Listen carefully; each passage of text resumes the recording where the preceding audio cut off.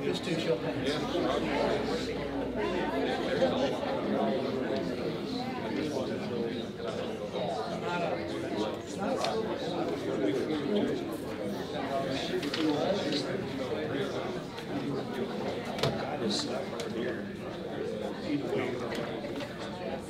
It's here anyway.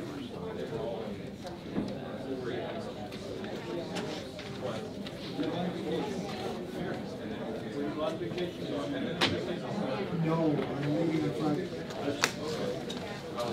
Right there. So you got this stuff.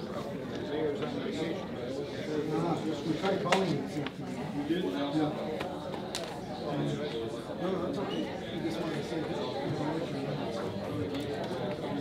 These are a little bit concise.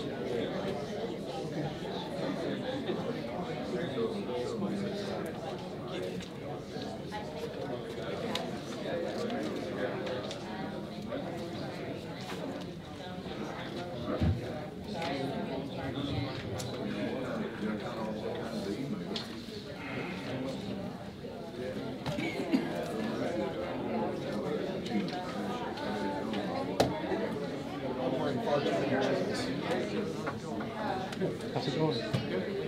Good. Realize that. Is this an elevator?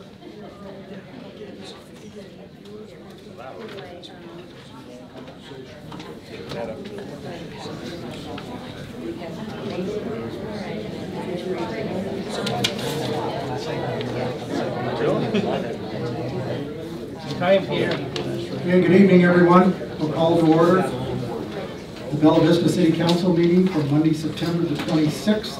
Will you please rise and join us with the Pledge of Allegiance? I pledge allegiance to the flag of the United States of America and to the republic for which it stands, one nation, under God, indivisible, with liberty and justice for all. We'll do the roll call of the council. Councilmember Wozniak. Here. Snow. Here. Wilms. Yes. Burke. Present. Fowler. Here. Flynn. Here. All present. Thank you. The next is citizen input session. Normally, we keep it to 30 minutes. We have 22 people who wish to speak, which would be 66 minutes. Therefore, council has entertained a motion to suspend the rules and allow all those who have put their names on here to speak this evening. So moved. Second. Mr. Wilms.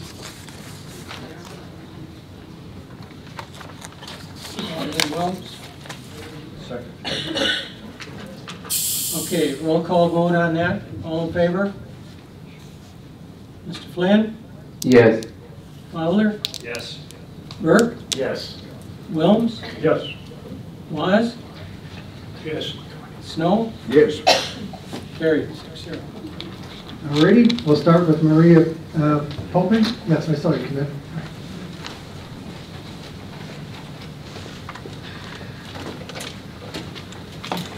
I think you need my address. What do you need from me? Anything? Yeah, name and address. Just, okay, Maria Pope. We live at 4 Hillcrest Lane in Bentonville, and we have 2 properties here in Bella Vista. Disappointment. That is the overall feeling I share after 5 months of STR conversations. What started as a desire to install reasonable regulations that would solve noise, trash, and parking issues created by a few short-term residences has turned into what feels like a full-scale assault on STR owners with larger properties who are trying to fill a need in Bella Vista with the resurgence of interest in our community. How, you may ask? By providing safe and fun accommodations for larger families or combined family vacations. The council's conversation has been so extreme, suggesting impending doom. Words like septic catastrophe and are these the type of guests we want in our community insinuate that our guests are inconsiderate, disrespectful, rude, and a poor example of humanity. Gentlemen, it's no surprise when choosing to see all guests in this manner and owners in this manner that we end up down this rabbit hole now, where it's been determined that too many guests will cause the doom of Bella Vista as we know it.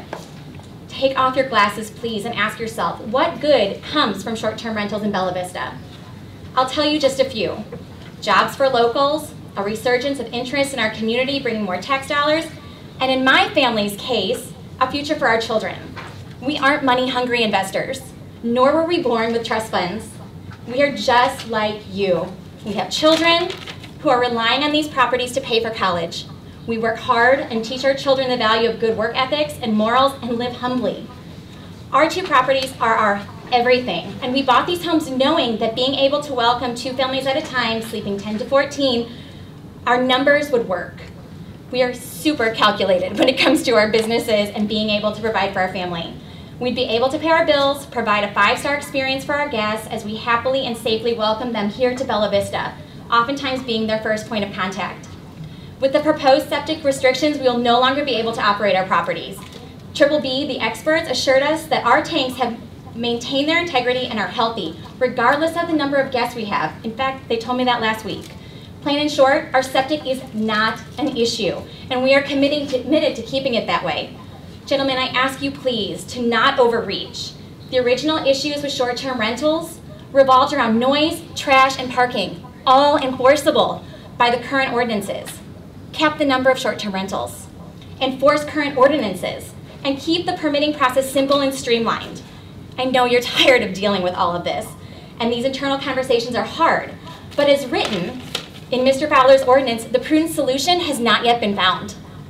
I implore you to think about widespread issues and realize what they are, and realize too, they aren't all that widespread, are they? With this in mind, I do believe you will find that a simple, streamlined permitting process will benefit the community as well as not overtax the city's employees, and there is a solution. Mr. Fowler's, unfortunately, is not it. Thank you. Thank you, Maria. Salazar.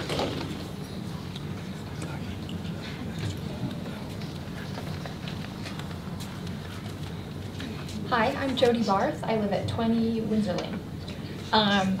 Ms. Pope's comments were amazing and well put together, and it's clear she has done her homework. I have not. I retired from the Army about a year ago. My husband and I picked this area, Bella Vista, to retire from Germany after 20-something years in the Army. We decided, Thank you for your service. Yes, indeed. Thank you, sir. Thanks for your support. We decided we wanted to make Bella Vista our home and start a business with short-term rentals. We bought a little home on Abingdon, put about $100,000 into it and fixed it up. It's now the nicest house on the street, well kept. We've been running it as a short-term rental for the last year, and knock on wood, have not had any issues like I've heard in like other discussions about trouble guests in short-term rentals. That worked well. We decided we wanted to do another place. We have a mother-in-law suite in our house, and then also rented out our home, our primary home on Lake Windsor, this summer when we were traveling. I've been to a couple of these meetings, and I recall somebody saying, like, would you want to live next door to a short-term rental because of all the chaos that can ensue? My husband and I not only don't mind if we live next door, but rented our own home out for the summer. And it worked for everyone. Our neighbors were even excited about it because of the prospect potentially of them also having short-term rentals. I emailed, I think, 4 of you, because our rental is in Ward 2, I think, and we live in Ward 3. And gave my contact information, gave our situation. The fact that we've sunk almost $2 million in investments, like this is our retirement. And this conversation makes us very nervous because we could have picked anywhere in the world, but we picked here. We love Bella Vista and we love our neighborhood, and we would like to stay. Thank you very much. Bryce Cole. Hey guys. Hey. Bryce Cole, 38 Swanage. Hey, so I just want to start off by saying I'm really, really, really sorry to any person here who's been negatively affected by short-term rentals or had short-term rental folks next to them that has been an issue. And I hope that no one talking tonight, myself included, helps to diminish that or take away from that. We're all neighbors here. And I'm also sorry for the unenforced ordinances that have kind of led to this, right? And the position that a lot of us have been put in. I myself am also retired from the military. I served in Iraq, was blown up way too many times, and they medically retired me. I got to being a native Texan mountain biking with President Bush, and he got me into it.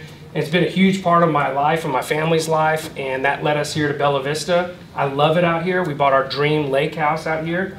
Unfortunately, I still have to have a day job, and so we bought our lake house with the intent to rent it out until we can retire. And so the reality of the matter is, because we didn't buy it 20, 30, 15 years ago, it's expensive. We need to be able to rent it out. And my beg and my plead to you all is to please, please, please reconsider the septic ordinance that is part of this. It does not make sense to enforce this when almost every single house on my street has these small tanks, and all of them are 3 or 4 bedroom houses. I think we can come up with a better solution for this. I've had my tank serviced. Everything is good with my tank. I'll have it serviced every 6 months if you want me to have it serviced. But the reality of the matter is, if you tell me that I have to take my 4-bedroom house down to a 2-bedroom house, you're taking away half my house. And you're taking away my dream, and you're taking away my family's dream. And there's just no way around that. It doesn't equate to what the city council purports to want to accomplish, which is a safer environment for the citizens with regard to septic. I would love to, have some tax dollars go to expand the sewage, anything like that.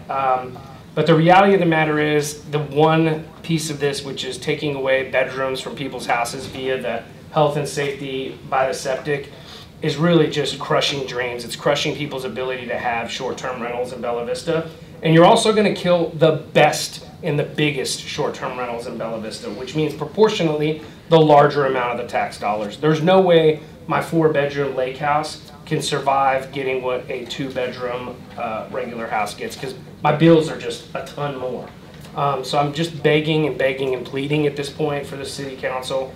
I've got some of my neighbors here to speak hopefully this evening. We love our neighbors. We love everybody. We want to be part of this community. We are not a faceless corporation. And as much as we can wordsmith it, putting these caps on houses and rendering half their house unusable is really just a taking. It's taking it away from us, and it forces us to be in a situation we don't want to. Appreciate it. Thank you all for your time. Thank you for your service. Thank you, sir. Amy Malaya Kovitz.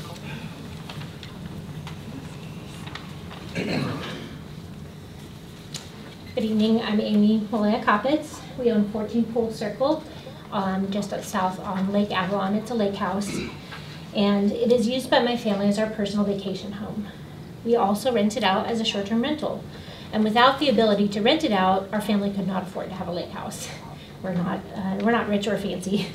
Before deciding where to invest, I spent between 8 months and a year researching areas, researching the regulations, figuring out what my dream is something that could be accomplished. And after missing out on many, many offers, I got handed what I thought at the time was a gift from God. It was an off-market lake house introduced to me by a neighbor that was in desperate need of repairs. And the out-of-state owner sold it to us, and at the time, we called and we spoke to the state, we spoke to the county, we spoke to the city, and we spoke to the POA. And my question to all of them was, what sort of regulations do you have? What sort of regulations are going to be put in place? Are there any talks about regulations? And I was repeatedly assured by everyone, there are no covenants, there are no restrictions, and surely Bella Vista is a very STR-friendly area because we've been doing this since the 70s. This would be one of the last places on earth that they would choose to regulate. We have a long, happy history of welcoming guests to Bella Vista. So That being said, we chose to invest six months of our life. We literally drove down from Springfield every weekend, my husband and I and my parents, and worked on this house all weekend long, and then went home and worked all week. And spent our savings and borrowed money to get it perfect, because we wanted to create a space that not only our family would enjoy, but other families. And we're talking grandparents with their kids and grandkids, because that is the majority of the guests that come stay with us. We wanted to create a space for families to create memories and come back to year after year. My father came and helped with many of the projects for months, and I'm sorry I'm getting emotional, but it was a family dream. And we started it renting out in July, and then Dad died. And this was the last project that we worked on together. And I swore I would never sell this house. Now, the reason I need you to hear this, and I'm sorry about the tears, but again, like Bryce said, I'm not a faceless corporation either. These decisions you're making impact families. Thank you. And it's stripping away rights and dreams and the ability to keep something that we invested our heart and soul into. If you cap our occupancy from 13 down to 6 as proposed, we won't be able to charge these same rental rates that we're charging. And we're going to be competing with everybody else who's reduced down to 6. So our expenses from the house will remain the same, while our income will be cut in half. And for many of us, that will make the difference on whether we can keep our home or have to sell it. So I really, really hope that you will consider these regulations, especially tabling the septic. We're open to improving our septic system if need be, but we need the time to do it. Okay, thank you, Amy. Thank you. Matt Coppins?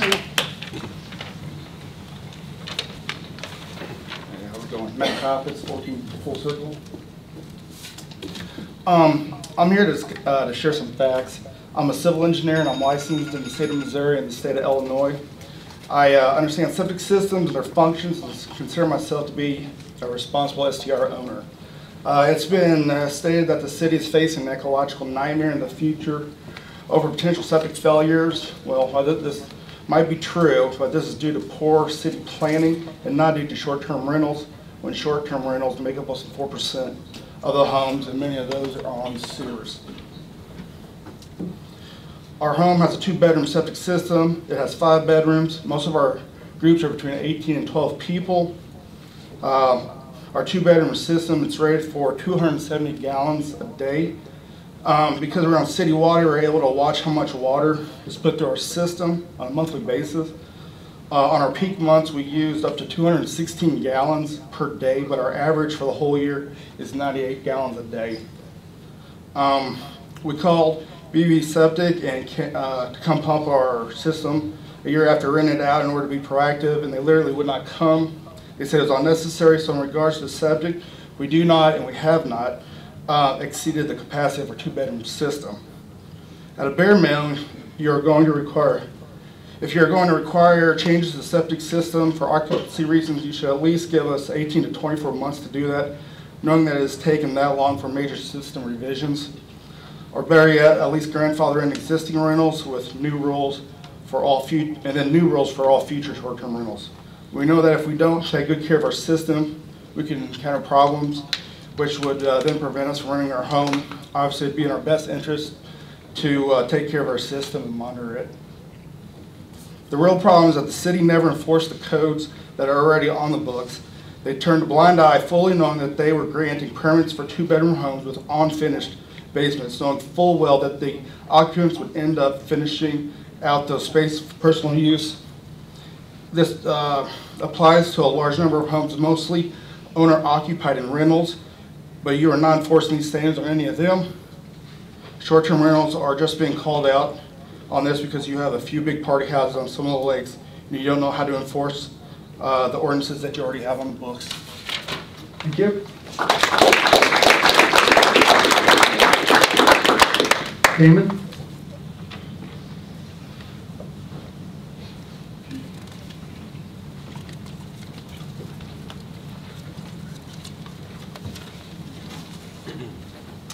Damon Wallace, 51 Purfleet Drive.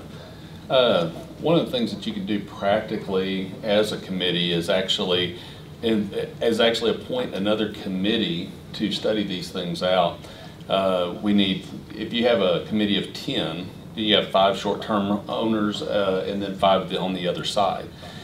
Whenever you look at different things you don't know a whole lot about, you usually bring in experts. So here you have a whole room full of experts that can actually lead in this discussion. So if you have this, none of this is emergency after all. I mean, we've been doing it for a long time. You can have that committee that, you know, the short-term rental owners can actually elect, you know, their 5 people. The other side can do 5 people. There's surely some common ground that they can come up with on some of these things that can actually, and then make those recommendations to the city council. So I would ask you to at least consider doing that.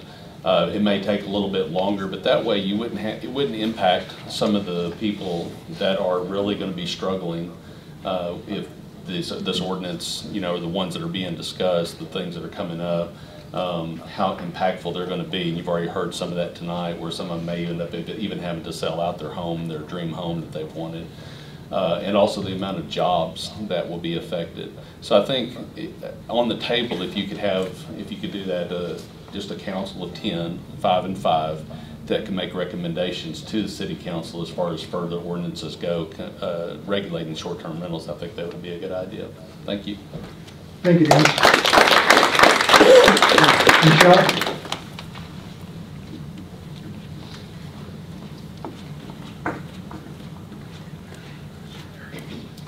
Good evening, gentlemen.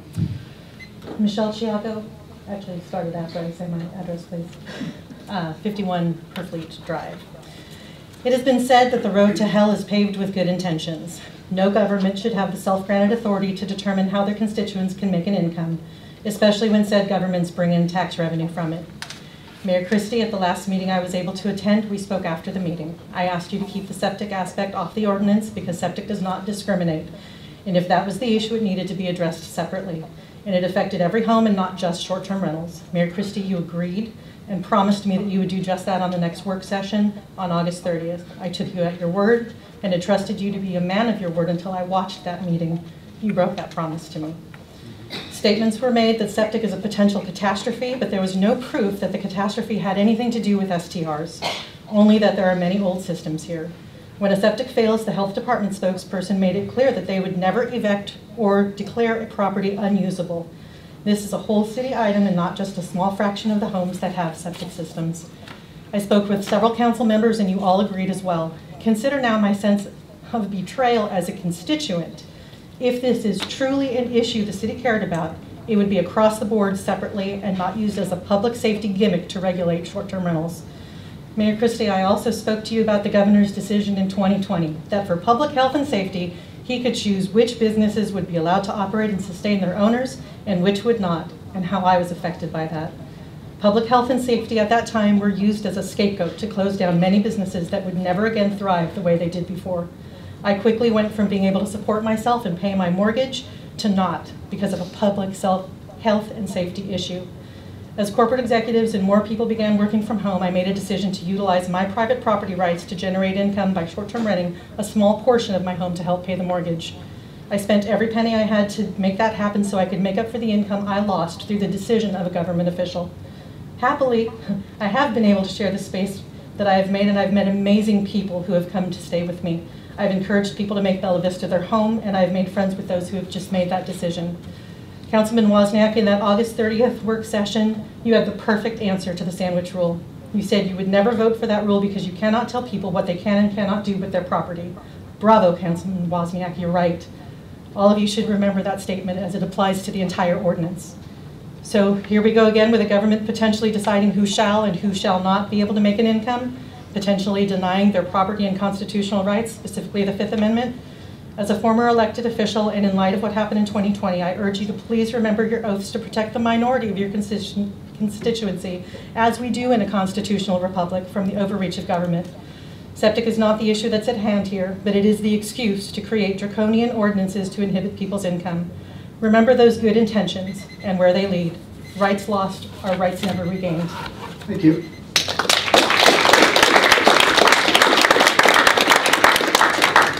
Debbie Foster.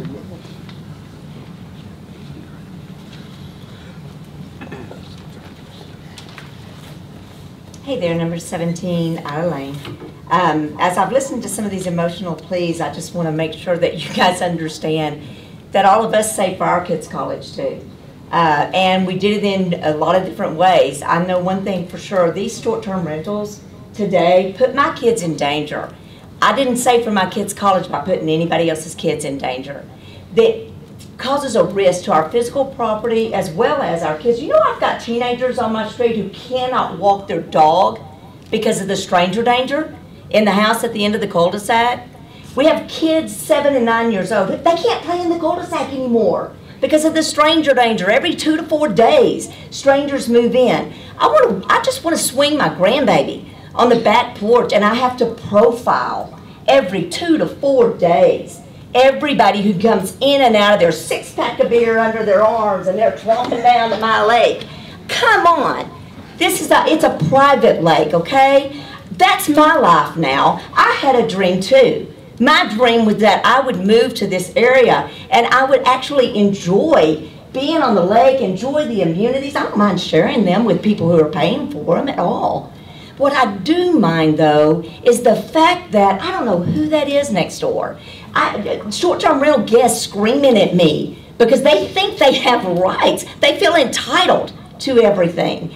And I'm sorry, the guest, it's the behavior. By the way, thank you for the last ordinance. I think it's great. I don't think it goes far enough. I think it should go further. What's missing from it is a voice from the people. We've begun to organize as neighbors. We will never, ever, ever go away. Let me make sure our short-term rental owners know this. We're fighting for the safety, security of our families. We will never, ever, ever go away. We're not going to stop. We're not going to just give up. This was my dream to live here. Now I can't. I work all week, holidays, weekends. I can't go down to the lake and enjoy myself without profiling who it is that's next door. What kind of party are they going to have? You know, some of them turn the music up and they scream and yell. When they see you, they do that because they somehow want to be seen and heard. And the reality is they're in a neighborhood. It's a neighborhood. It's not a commercial property. And my right to live in peace in the home that I bought has been completely ripped from me. It's ripped from me, it's ripped from my husband, my kids, my grandkids. It's ripped away. We have rights too as property owners. Everything that you put in that latest ordinance, I think is fantastic. I would like to see concentration limits added. I want 4%, no more than 4% of all the houses on any given lake could be STRs, or on any given street could be STRs. No on-street parking. There should be, the fines were great. I'm telling you, you guys did a great job this last time, but please don't stop. And if you do, we won't. That is a promise to you. Thanks, Debbie.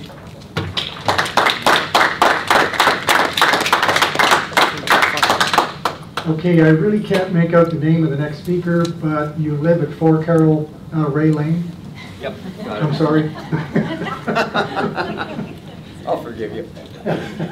40 Zizer, 4 Carroll Ray Lane. I'll just move up a little bit now. I've been here 24 years. I love it here. I came here because I wanted to live into a community, residential community, a place where we know our neighbors, and we feel like we value our neighborhood.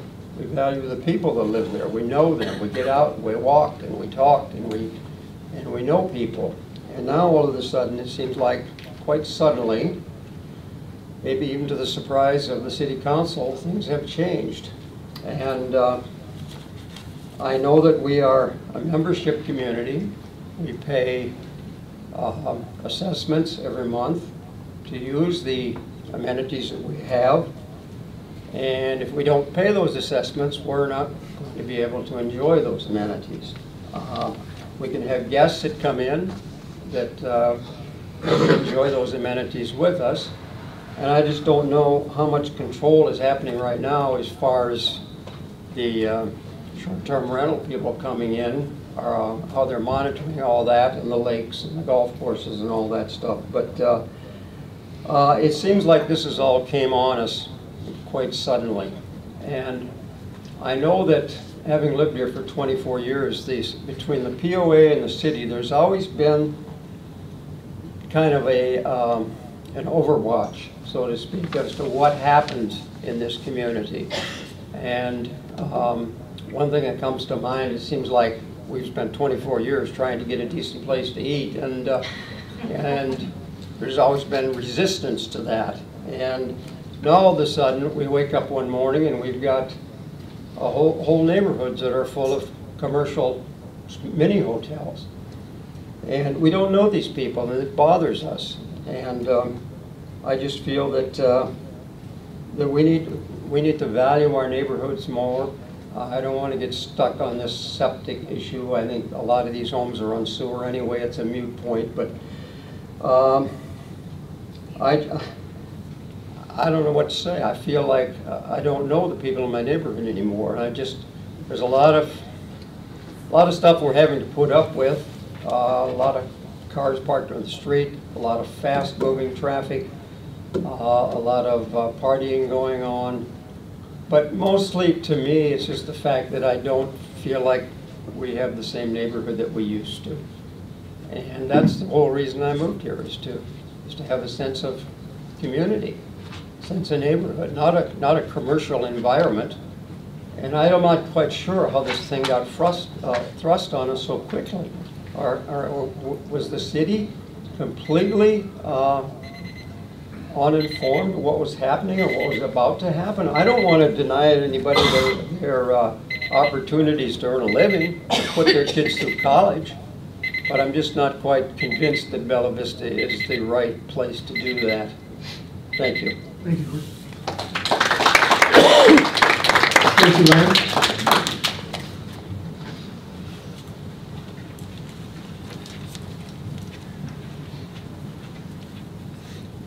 16582 Birch Lane, Rogers, Arkansas. I want to briefly explain what just 2 STR homes here in Bella Vista do for real people like me. These 2 homes allow me freedom. Freedom to live a life that I could have only have dreamed about when I graduated college with a teaching degree years ago.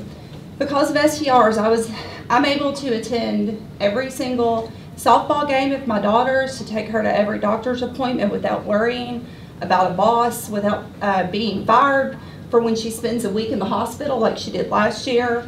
I get to see my husband, who works with me every single day, all day long, building a life that we worked for, planned for, and made happen in your community, not even in my own.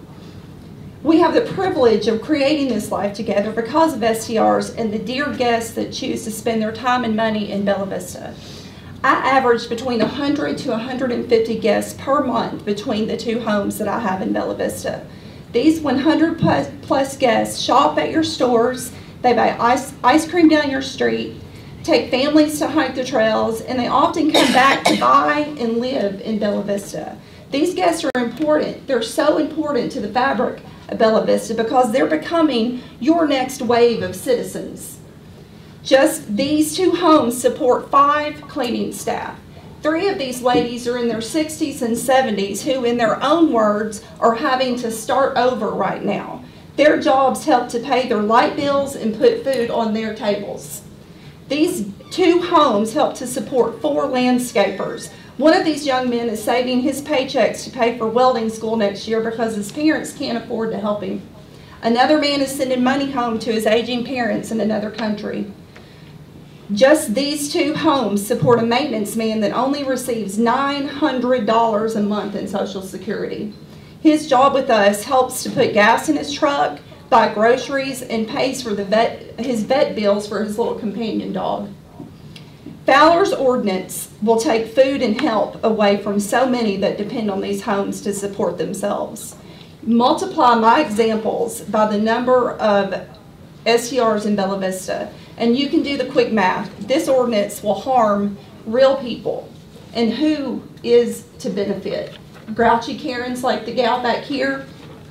Please do not disregard your duties as city officials to enact fair and justified measures if and only when they're needed with real data and research. Please do not allow the misinformed or a few angry people to take away our freedom to use our homes to safely and legally benefit so many people of the Bella Vista community. And I want to leave you with these sincere, from the heart questions. A year from now, if you vote this ordinance in, how will you know you made the right choice? Will Bella Vista be any safer than it already is? Or will you have just created more problems for nothing? Thank you, Shannon. Shannon Davis. Shannon Davis.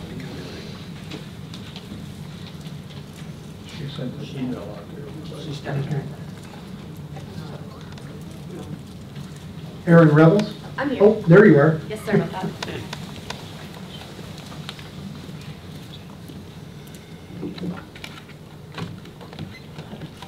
Good evening, everyone. I spoke last time, but I did want to introduce myself in a different way this time. We actually moved to Bella Vista. My husband's a combat veteran Marine, and I'm an attorney. We moved to Bella Vista for several reasons, mostly because it's a safe, nice community. We didn't expect commercial properties next to our houses, but that's what we're getting. Everyone's saying, oh, it's not a commercial property. Well, is it for profit? Yes. Is the house being used for profit? That's a business. So it must be treated like a business. And that includes some safety measures. Because one thing we know is that the self-regulation is not working. How do we know self-regulation is just not working? Well, because I have to call the police for noise complaints. If I have to call the police for noise complaints at 11 o'clock on a Sunday evening when I have to go to work the next day, I'm losing resources for myself as well. We know resources are being used because complaints are being filed. Whether these people actually get handed citations or they get arrested, that's on the police department. Another thing is these resources are being used. We are sitting here in this community and our resources are being used when people are not bringing in the same type of revenue to compensate for those resources. Last time someone spoke about, they vet people. I talked about credibility last time, and I think that's a huge issue. The short-term rental owners are very much focused on their business, and I understand that. We are more focused on the guests coming into these businesses. There's no vetting process that's surely to make sure that there are no pedophiles coming in. There are no members of gangs or anything like that. I was a criminal defense attorney in Memphis for 3 years. These things that they are talking about are not just oblivion things. These are things that are realistic. These are things that can happen in this community without regulations. Unlike every single business, Bella Vista right now is basically offering up an unregulated business that this just doesn't happen across the country. There's also the issue of my rights to my peaceful enjoyment of my property. I have a 12-year-old and a 7-year-old. I want to live in the freedom of some of these people that don't even live in our communities, that have businesses that affect my kids' lives. Their kids are great. They don't live next to these. That's fine. However, I do. My kids are impacted. My kids' freedom, my kids' futures. Because I've seen these things happen. I've seen what poor regulations can do. I've seen what one bad guest can do. One bad guest that's not properly vetted, that there's no regulations, can impact a child's life for the rest of their life. Is that something this city council is willing to risk? One child's life. Thank you.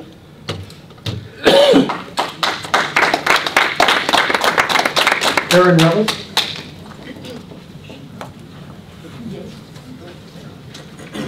To Abby Lane, Bella Vista. So my husband and I, he's a firefighter with Bella Vista, I'm a massage therapist. We purchased a home in Bella Vista last year.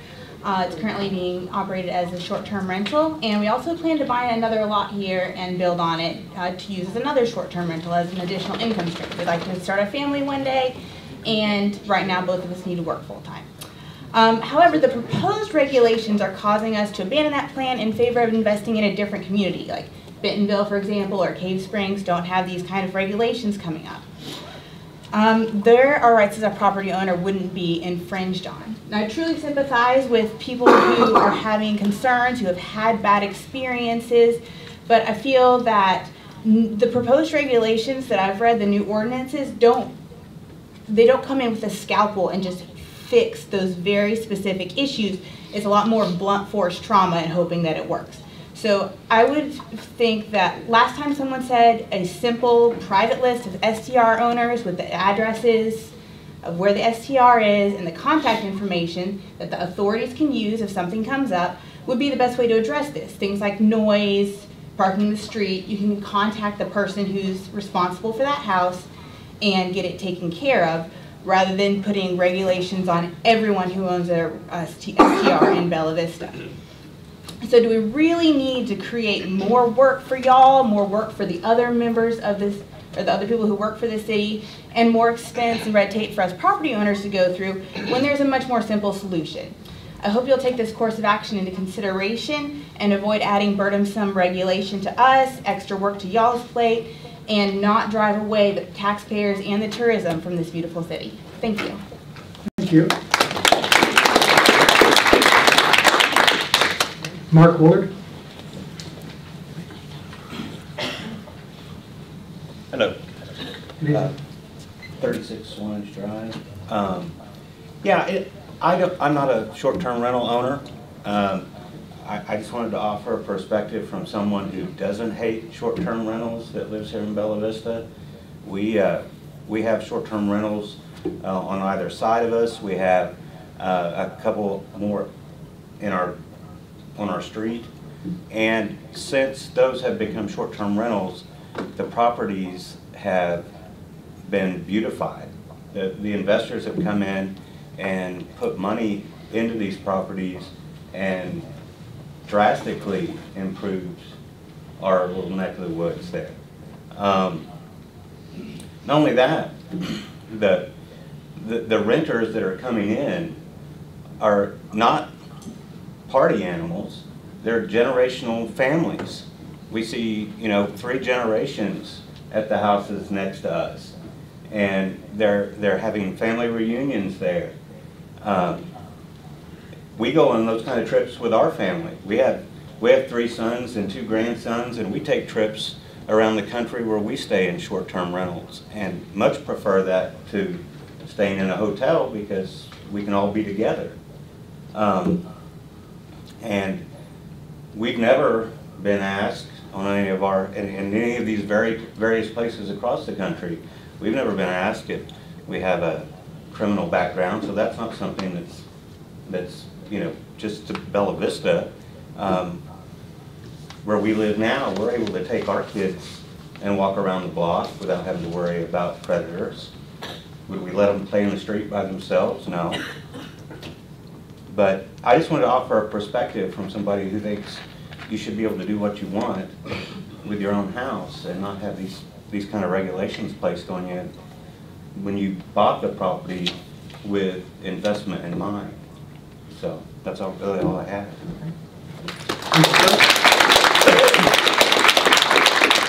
Barbara Taylor.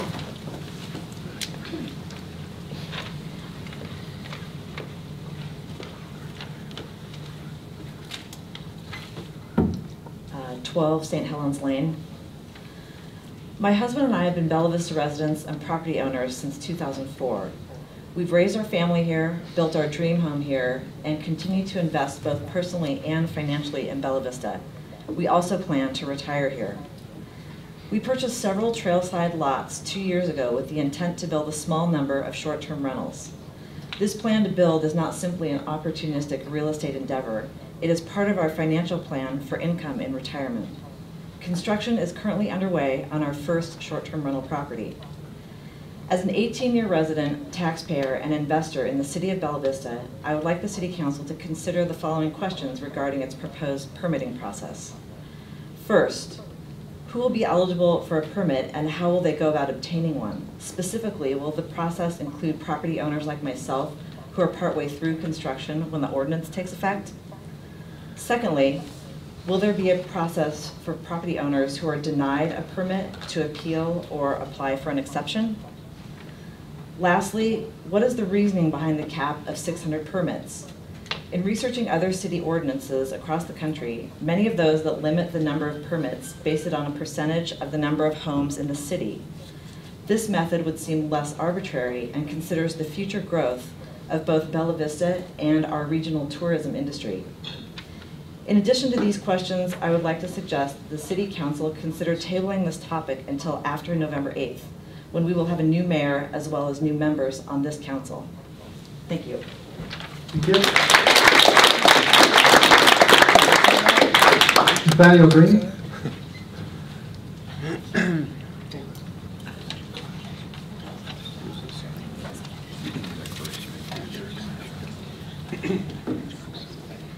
Good evening. Nathaniel Green, 5 Rogan Circle. I live here in Bella Vista for almost 2 years at this point. Do own an STR that my wife and I operate out of our home. So we are, I guess, in one of the, I can't remember which, in the second of them, it's, I guess, classified as a type 1, where it's owner occupied. So I'm very pro STR, but more importantly, I'm very anti-regulation. And through some of the things that I heard in the last working session, and also some of the things that come up tonight, the idea of, which basically I'll encapsulate it, that heard a lot of things which I would call pre-crime. That's what's being talked about. People saying that we're going to create regulations because there might be a problem. There might be an illegal act. That's something that, to me, is both anti-American and also evil at its core, to be able to convict people before anything even happens.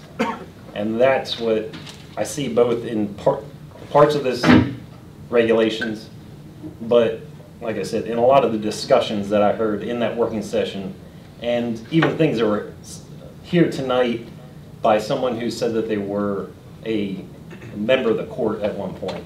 That's, to me, is very disturbing, and that's all I can say on that. I think that ultimately this community was founded on people coming to it from outside. That's something that's well known in the history of this community, and this again starts to go against that. I looked at the website for Visit, I guess it was Visit Bella Vista, I can't remember the exact one, but it's linked through the city as part of the basically the tourism, and every single stay that was offered there was a link to some type of Airbnb or short-term rental. That's done by the city. So I just don't understand how this set of regulations and that go together. So thank you. Thank you, Mr. Green. Philip Mason.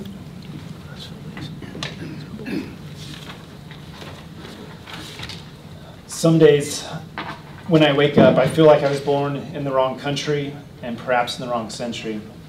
When I hear the Bella Vista City Council talk about taking away people's property rights in regards to short-term rentals, a most fundamental property right to lease or to rent one's own property, I feel like I've woken up in communist Russia, Red China, or even socialist Canada. The purpose of the government is to preserve people's rights, not take them away. Dr. Blackstone, the great classic legal scholar, points out that no man-made law can violate one's absolute rights, or natural rights, or even inalienable rights. On that list of absolute rights is the freedom of choosing one's own place of residence, and the right to use one's own property as one sees fit. John Locke, who influenced the founding fathers of this country to include such property rights in the U.S. Constitution, pointed out that business affairs are private, not governmental, as long as the business does not violate the basic rights of others. He stated also that buildings, improvements, and changes to one's property are private, not governmental concerns, as long as they don't violate the inalienable rights of others. Locke also asserted that it's the right to defend one's property that is essential to freedom. This city council has offered several reasons why we should regulate Airbnbs. None of them hold any water. Partying is not allowed by Airbnb. Septic is easy to manage. You just make sure to pump your tank every 2 or 3 years or make repairs as needed. But none of those reasons justify removing someone's constitutional right to own property and to use it at their benefit. One of the most common reasons I hear from this council is that we need to regulate STRs because they just need to be regulated. Meaning everything needs some form of regulation, so why not STRs? But why STRs? Why not regulate people's brains with computer chips or put limits on how many times people can go to the grocery store? This council has much more important things to worry about than how many times someone can go to the grocery store. This council has more important things to worry about, like how they're going to figure out where they're going to get more tax revenues from, and how they're going to fund all these city building projects they approved, and without funds for, and how to get water, sewer, and internet to the people of Bella Vista. This city council will be held responsible by this people and by God if they infringe or try to eliminate people's right to own property and use it to their benefit. Mr. John Flynn said he was scared for single women who lived next to STRs. If Mr. Flynn is implying that single women will get molested or raped, then he is totally wrong, as Airbnb and Verba would have been sued out of existence and would have changed their ways many years ago, if not decades ago. I would also point out that women and single women are often the most common renters of Airbnbs. Being able to rent out your property is a fundamental right. Thank you. Thank you, sir. Kip Fromm.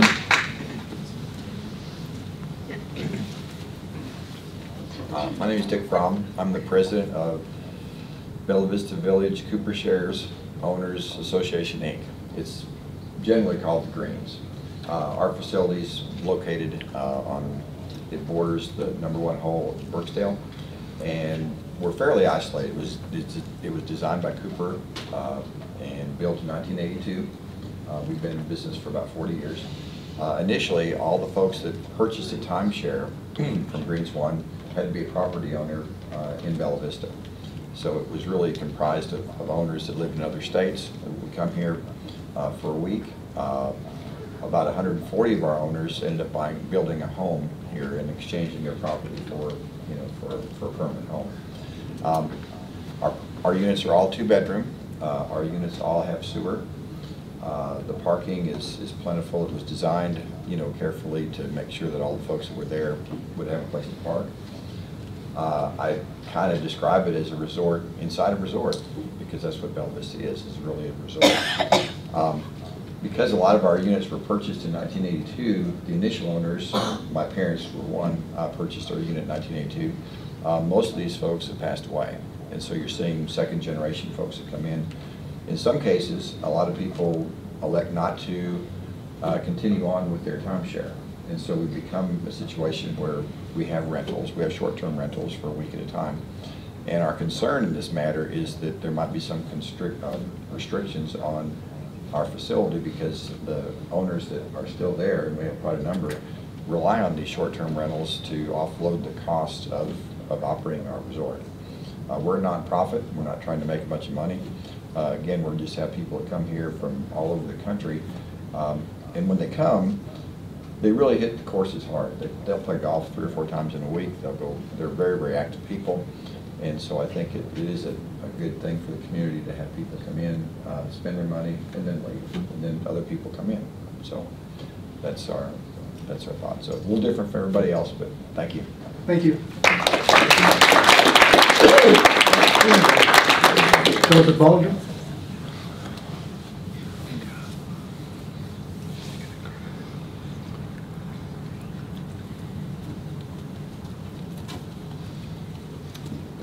Hello, Justice of the Peace, Joseph Bollinger, 14 Kissler Drive, Bella Vista.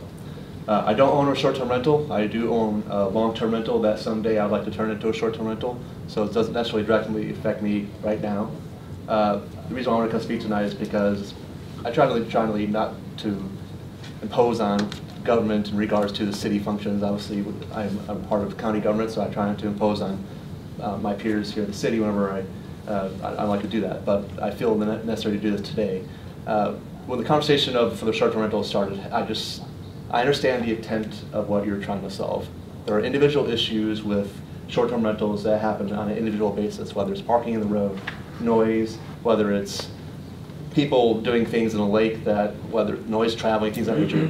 But the good news is we already have ordinances that solve all that, but people have already mentioned. We need to resolve this on an individual basis, not punish the masses of the short-term rental owners for individual issues with individual owners. Let law enforcement do what they need to do, enforce the ordinances that we already have on the books, make sure that people are held accountable for that. I want people who feel safe next to short-term rentals. Let's start enforcing these laws, making sure that gets covered. Bella Vista has a history of short-term rental use, whether it's the hotel that originally was here with Bella Vista, or it was Village Rentals. We have a history of short-term rentals. So why now is it suddenly an issue? Is it because, I feel that it's, when we originally had the hotel, when we had the Village Rental, there was no problem, no one complained. But now suddenly when people are benefiting from short-term rentals, having their investments, their retirement, their income tied to that, now it's a big deal. And that is something that just can't stand, because we have people's incomes tied to this. And right now we're going through a recession. So now people are stuck in a position where they may not be able to rent out their short-term rental anymore because they may not be able to get one of these permits that are in extremely limited quantity. There's going to be a rat race to get these permits when they come out. And there's not going to be enough for everybody. So now you're going to have people whose homes values may freeze at the current level or possibly plummet, where they may purchase it high and now they have to sell it low, even further damaging their income. So I implore you all tonight to, if you're going to vote on something, vote on the least restrictive ordinance possible. Make sure you focus on safety, which is the primary function of government. Make sure we keep the people safe. Make sure you keep the residents safe, the people next to the short-term rentals safe, and make sure to keep people in the short-term rentals safe. But don't do something that is overly restrictive and not something that the government should do. And I just remind you, all of you, that this is Bella Vista, Arkansas. This is not Bella Vista, California, and we do not want that kind of level of regulation in Bella Vista. Thank you.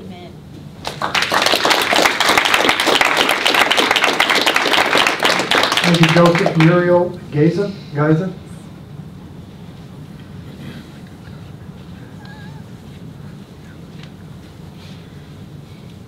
Hi, good evening. 3 Huntley Lane.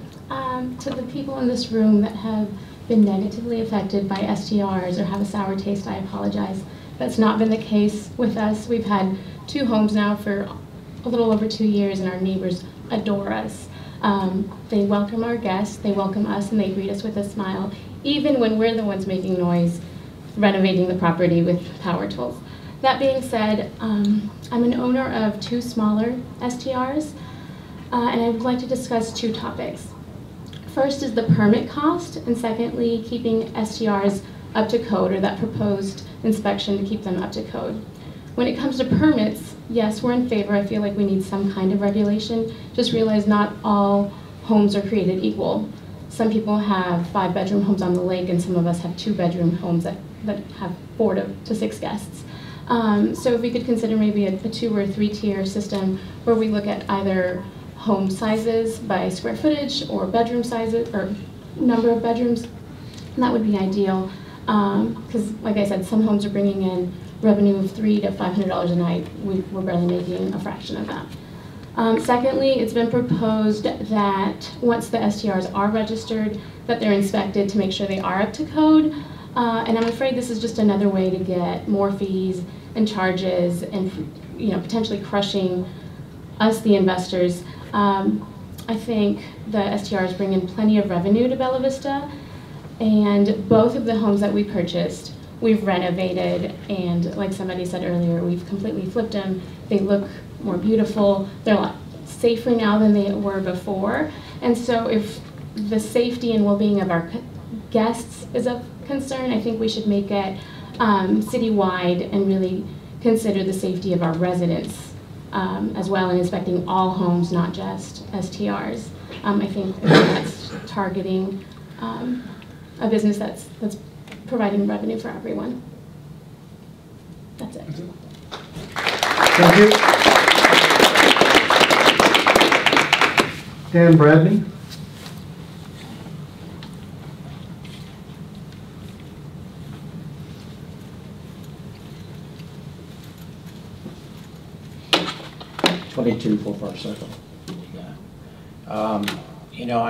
I've heard a lot of comments tonight. Obviously, I'm all for STR regulation. I think, again, living not only next to an STR, but living on the lake next to an STR is like a double whammy. And I heard a lot of good comments tonight on both sides about one gentleman that I really commend is that he has 2 STRs. He actually lives next to them. I mean, that's a whole different ballgame.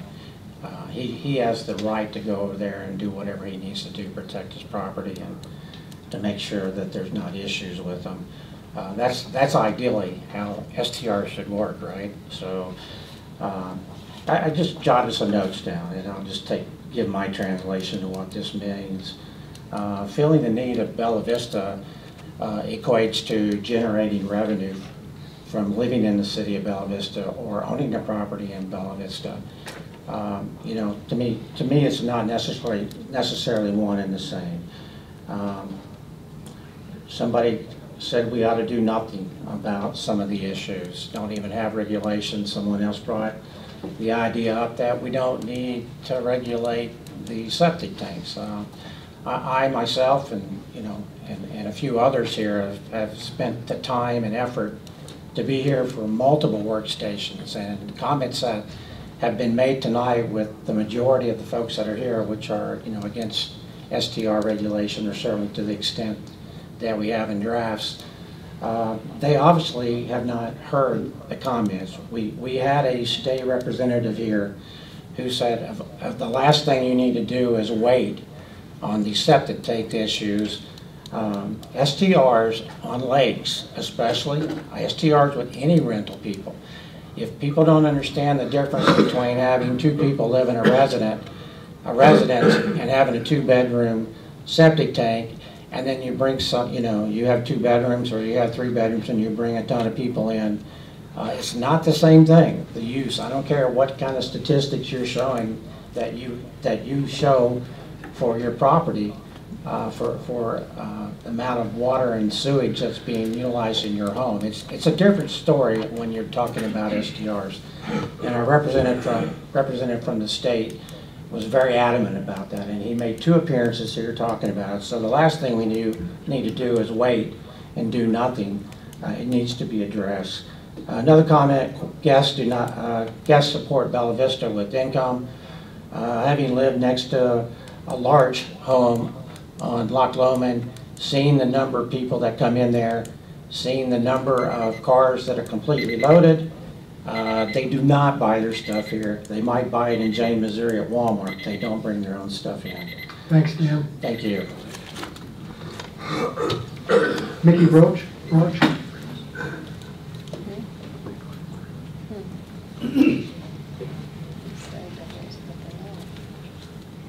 Gentlemen, thank you very much for the opportunity to speak. It's not every day that we get to do something like this. My wife and I, we live in Rogers. We have 2 investment properties in Bella Vista, and they have brought us great joy. And part of the reason we purchased those properties is we wanted to purchase 1 property for each of our kids to leave when we pass on, to leave a legacy for them. That was a dream that we had, and doing that in Bella Vista has brought us great fulfillment. So today I just want to encourage you, and I thank you for all the discourse. This is not easy for anybody. It's very polarizing, right? But I do want to just encourage you to focus on safety versus septic. I'm a realtor in the area. I've been a realtor for 7 years, and I work with a lot of builders. And inevitably, every time I have a conversation with a builder, the septic systems in Bella Vista always come up. And it's an issue. So I don't think the issue is STR. I think the issue is septic. And I would encourage you to start with the heart of the matter. Go back to the septic and let's revisit that and get that right moving forward so it won't be an issue with the STRs. I also want to offer up another perspective too. The world has lost its mind. We see that, right? Every single day. We see mass graves in Ukraine. A hurricane's about to hit Florida. Inflation is crazy. And these people that have bought STRs have poured their heart and soul into them. My wife and I have. We just are finishing up our second one. People come by all the time and say, it's beautiful. It's sat empty for 5 years. And now it's not going to be empty. It's going to be beautiful. And when you impose regulations on people, it crushes them. It will crush them because people have worked hard to do the right thing. I understand there's problems. There's always going to be problems. But I do think we can regulate the safety and not worry about all the other stuff. Because in the big scheme of things, it is just stuff. Like I said, the world has a lot of challenges right now. Don't put one more burden on the people who really just want nothing more than to do the right thing. And we'll work with the homeowners. The impassioned lady who spoke about wanting a safe place for her kids. We'll work together, right? That's what we do as Americans. So give us an opportunity to do that. But don't impose regulations that will crush people. And we want to respect what you guys are doing. You're the one sitting up there. You're the one that direct the city. But let's all work together to do it right. Thank you. Thank you.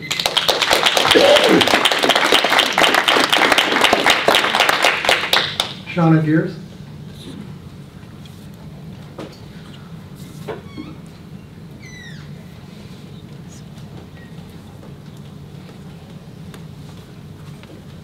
Could I get your address, please? 911 and 13 Davis Circle.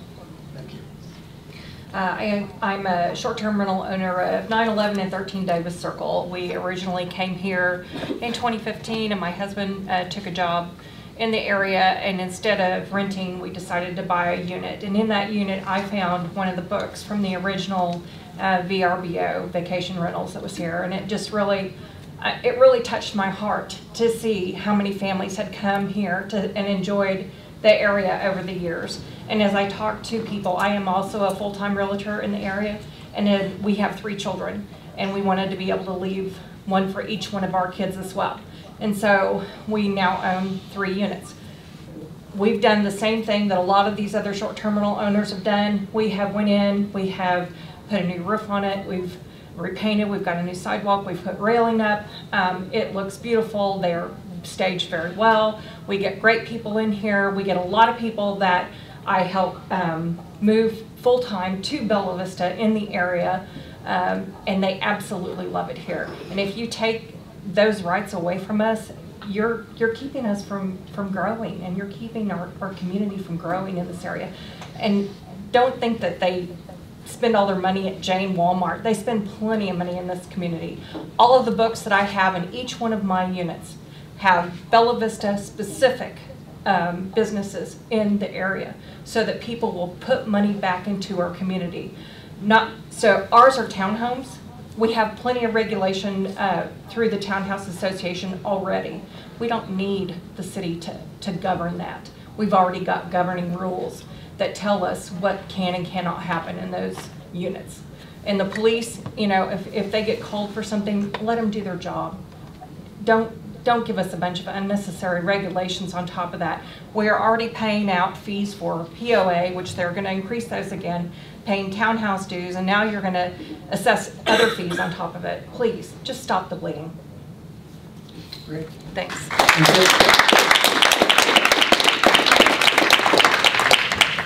Okay, that ends the speakers list. We now move on into council member reply. I'll kick it off. Michelle, at the August work session, I did ask council to consider blending the septic system for STRs and long-term rentals together and keep it separate from the ordinance. And council decided that they did not want to do that. They wanted to include it in there. So I did speak to them. Okay? Great. Okay, who wants to go first? Anybody? Yes. Steve? Well, I'll start by saying thank you to everybody who came tonight. Somebody mentioned, you guys are probably tired of working on this. I'm not tired.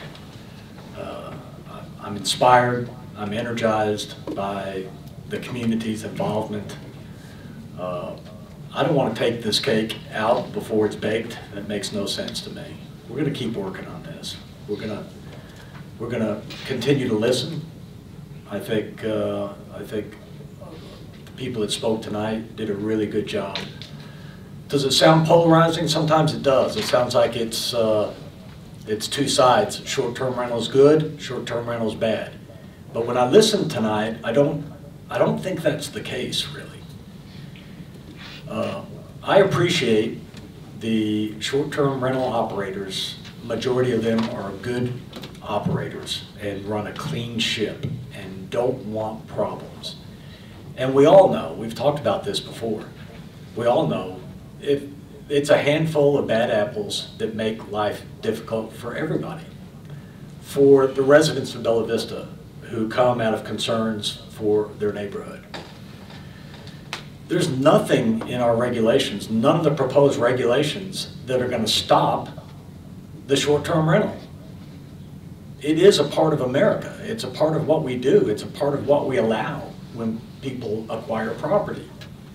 We're not here to stop short-term rentals.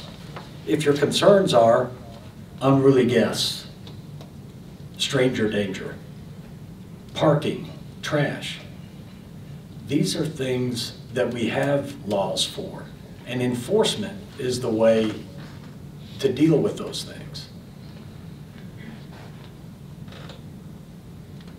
We can do better with that. And one of the ways that we can do better, and most of the short-term rental operators I think appreciate this, we need a registry. We need to know where they are, who you are, how to get a hold of you. Ultimately, the short-term rental operator should be accountable for their property. And many of the good operators say, sign me up for that, I'll be accountable. We need to be able to communicate with you so that if there are problem guests, we need to let you know. If there is a need to do more screening of your guests, then you can do that. With regard to septic, that doesn't, there hasn't been one resident tonight that came forward to say, that house next to me, the septic is getting ready to change the quality of my life. The septic becomes kind of a football, if you will, that's being kicked around for various reasons. What we've talked about with regard to the city is we need to educate and inform all residents, not just short-term rental operators. Our communications director, Cassie Lapp, has developed a program, and you may have seen it. If you're on Facebook, you'll see a lot of activity out there. In fact, we have a meeting coming up where we're inviting residents to come, because most of us, when we moved to Bella Vista, we're taking on a home with a septic for the first time in our lives. That was true for my wife and I. And we've had a learning curve. There's a right way to manage septics as owners, a responsible way. And the more we can educate and communicate about that, the more that problem gets addressed. I say I'm energized and inspired. I'm ready to put our heads down, continue to work on these things. Short-term rentals in and of themselves are not bad. Where we have problem areas, we need to work together and identify those, communicate with those short-term rental operators. There's work to be done here. I don't think we're real close yet. Those are my personal opinions about where we're at. Thank you all for being a part of this process. This does inspire me. It does give me energy. I'm ready to go to work on this. Okay, thank you, Steve. Next. Yeah, I mean, we're going to go right into this conversation, shortly, right?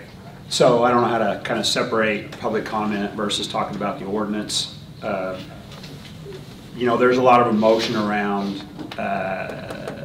people thinking that we're trying to eliminate the short-term rental business from Bella Vista, which just simply is not true. It's not factual. I heard some comments tonight from people make almost like specific statements. I don't know if you've been part of the entire conversation or not. I don't think so, and that's not being negative. It's hard to be part of every single conversation. I had people come up to me, they sent me an email, or I had a conversation with them on the phone, and it's hard to separate everything out, to who sent me what, when, where, why, or whatever. So I can understand why it might be hard to have followed this whole thing the whole entire time and know just exactly what has taken place and what's actually written into the ordinances. So taking a step back again, because I've stated this more than one time, I'm actually the chairperson for the Bella Vista Advertising Promotion Commission, Discover Bella Vista.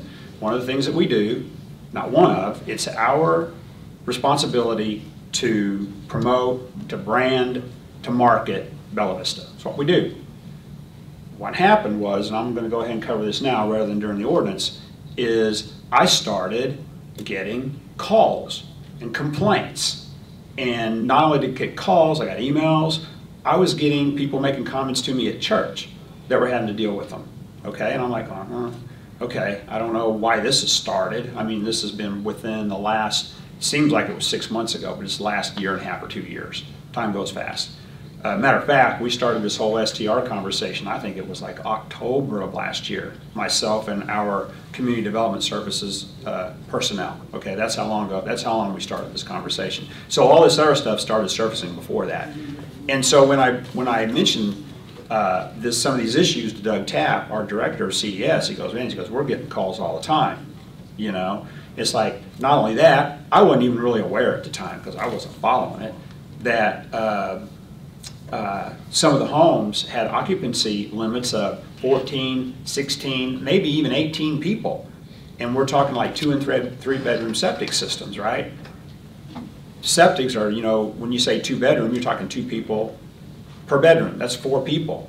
You have 14 people. So, you know, that perked my ears up some more. Matter of fact, I wasn't unaware of it because one of the gentlemen in church had sold his house on Loch Lomond that had a 2 bedroom septic, and now it's being listed on Airbnb, and he's like, Doug, what's going on? I mean, this house is listed for 10 occupancy. It's only 2 bedroom septic, and it's right on the lake. Like, why is the city allowing that? And I'm like, well, we don't have any regulation right now. We haven't started a conversation. That was actually, sincerely, the very first person that had mentioned this STR situation to me. Okay, it didn't even have anything to do with noise, and all that stuff unfolded later.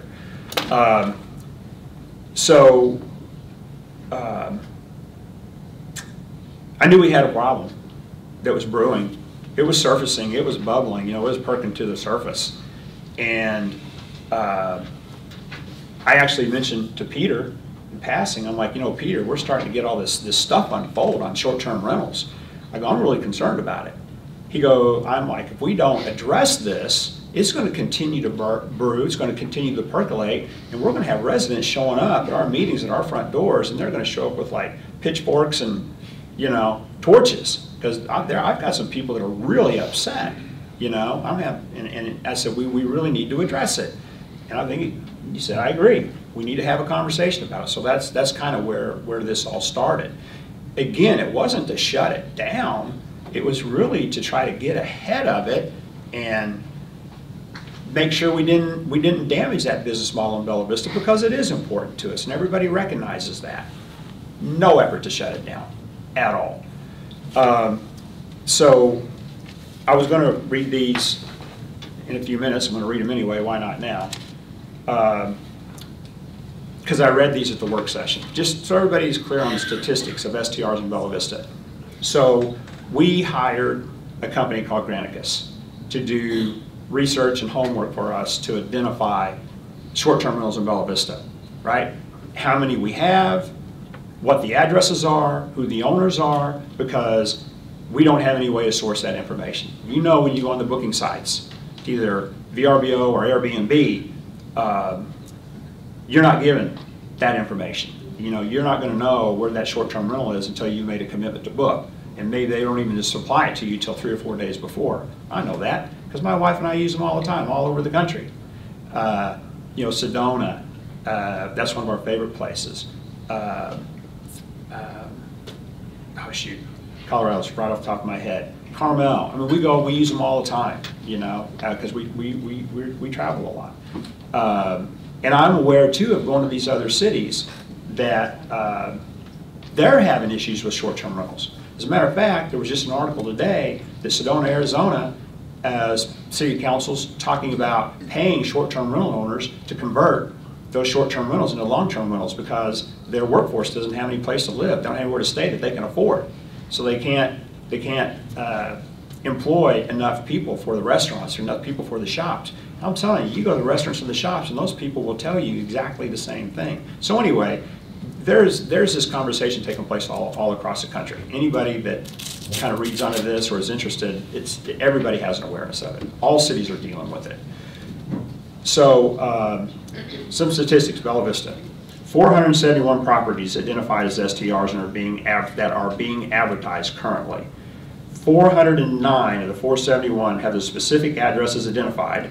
62 of the 471 are in the process of researching the specific addresses right now. 58 properties are identified as STRs, but they're not being advertised right now. Doesn't mean they went out of business, doesn't mean they decided to do something else, sell a home, could be. Also could be they've taken the home down for 3 or 6 months or whatever the time frame is because they want to live in it for a while until they go on their next long trip, whatever it is. 299 individuals own 314 properties. 14 of those individual 299 properties own 3 or 2 properties. 71 LLCs own 91 properties. 14 of those LLCs own from 4 to 2 properties. There are 73 streets with multiple listing, ranges from 10 to 2. I'm aware of like one cul-de-sac, they had 3 STRs on the cul-de-sac. There's just one gentleman left there that's a long-term resident, lives by 3 short-term rentals. LLC groupings, they call it by community, so there's kind of segmenting out Bella Vista, just to tell us where these properties are. There are 106 STRs on the Bella Vista East side, 98 in the Bella Vista Central. There are 53 courts and townhouses, 36 on Loch Lomond / Windsor frontage, 17 courts and townhouses on golf courses, 16 in the Bella Vista, the Highlands, 14 Shakespeare and Brompton courts, 2 Bella Vista area section land, whatever that is, 2 Windsor courts, 1 Tanyard Creek courts, and 27 are not assigned right now to one of those communities. So they're still in the process of doing that. And that is of the 409 where the addresses have been identified. Okay, so there's still a whole group out there that hasn't been placed in one of those communities yet. 88 properties have 10 plus occupancy, 166 properties have 8 plus occupancy, and 6 occupancy is the most common occupancy listing. So there's going to be a whole lot of STRs that really, and there are going to be more than that too, that won't be negatively impacted by the STR ordinance at all.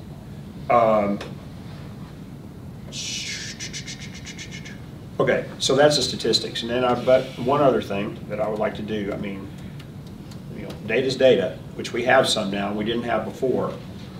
I'm just going to read a few houses, and I just kind of picked these out, right, for various reasons. I'm not here to call anybody out. I don't want to name names. That's not who I am. That's not what I want to do. So it's just an awareness thing for other people who are listening.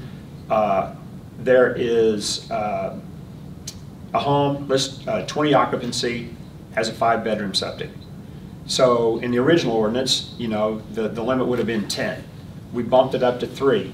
And I will tell you that was kind of uncomfortable for me because I listened to the gentleman, Richard, from the State Health Department, right, talk all about septics. Anybody can say what they want.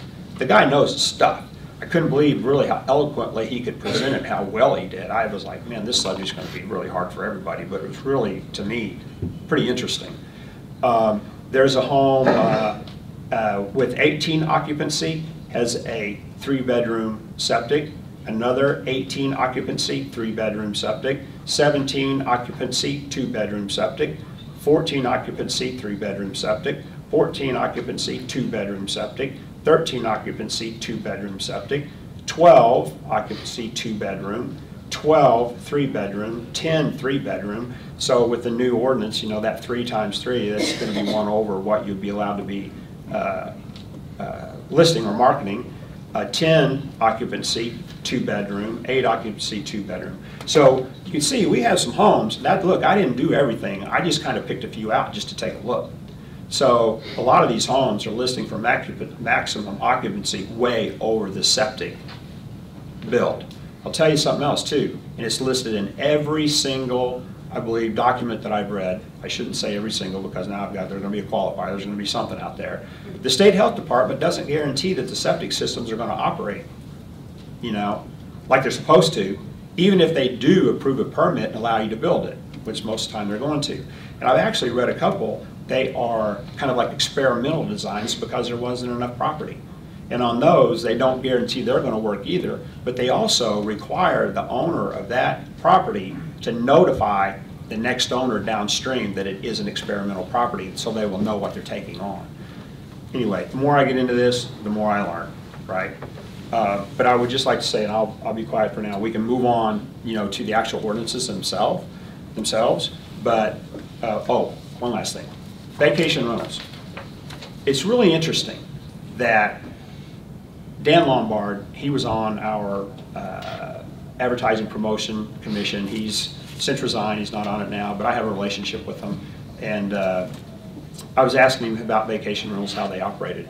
But before I did that, it's interesting that the complaints began not long after vacation rentals decided they weren't going to work in that arena any longer. It was just not long after that when the complaints kind of started coming in. And I'll tell you that I know they provided really close oversight. They knew they couldn't afford for the community to get upset. If there was an issue at that property, they were there. They were Johnny on the spot. They sent somebody out like immediately to take care of whatever the problem was. But you know, we talk about regulation. In order for vacation rentals to accept you as one of their customers, prior to acceptance by manager and as a condition for continued acceptance, the premises must, in the judgment of manager, be acceptable as to interior and exterior condition and as to sufficiency of furnishing. So, I mean, they even have their own regulation, and they turn down a lot of homes to be used as vacation rentals. You know, we're asking for proof of insurance. And I hear, well, VRBO, Airbnb, they require that already. Why should we have to do that? It's because we're a city, and in regulation, if you already have it, that's fine. We're not asking you to do anything different. But even in their document, owner will provide owner-landlord liability insurance in the minimum amount of $300,000 bodily injury liability and $150,000 property damage. They require it. They ask for it. We talk about, you know, just going on. As far as the property is concerned, owner shall be responsible for an annual deep cleaning of the premises, including complete carpet cleaning. Manager will perform this service at owner's expense unless notified in writing the owner has elected to make other arrangements. And I'm just saying, right, they had a lot of requirements. Lastly, when they inspected the properties, they put them in one of 4 buckets: economy, custom, deluxe, or VIP lakefront. And vacation rentals determined that, you know, not the property owner. So we talk about regulation. This isn't a government entity, but before they exited, there was plenty of regulation, and I only read part of it. See how small that type is, front and back, and then there's more pages to it. So there was oversight prior to this issue that we're talking about right now, as far as like short-term rentals in the city is concerned. So that's just some overview, right? It's not like any homework or research hasn't been done. All right, Mr. Flynn. Yeah, I'd just like to thank everybody who commented today, and I've had a lot of input other days besides today on both sides of the issue, and it really is helpful to hear from folks. Obviously, there's a complicated issue, and we're going to try to work through it. We're trying to act in good faith always. So we appreciate y'all, and we're going to do the best we can. Thanks. Mr. Wilkes? Just a few comments. I think there's some general confusion by many residents in Bella Vista, especially the newcomers. Bella Vista was organized by a developer who bought large acreage in this area, some of it unknown to the residents at the time. But his plan was to develop 25% open space, 25% recreational properties, like the golf courses, the lakes, and 50% developed into subdivisions. Now, he's developed most of that 50%, but there's still large acreages that are unplatted in the city. What the plans are for that, I guess we really don't know at this point. But the reality is that until 2007, January 1st, we had no local governance. Our governance in Bella Vista had to rely upon the county board, county judges, to make rules which then applied to the whole county. So they told Bella Vista, you need to do your own thing, but we're not going to pass a rule that's not good for the county. It may be good for you.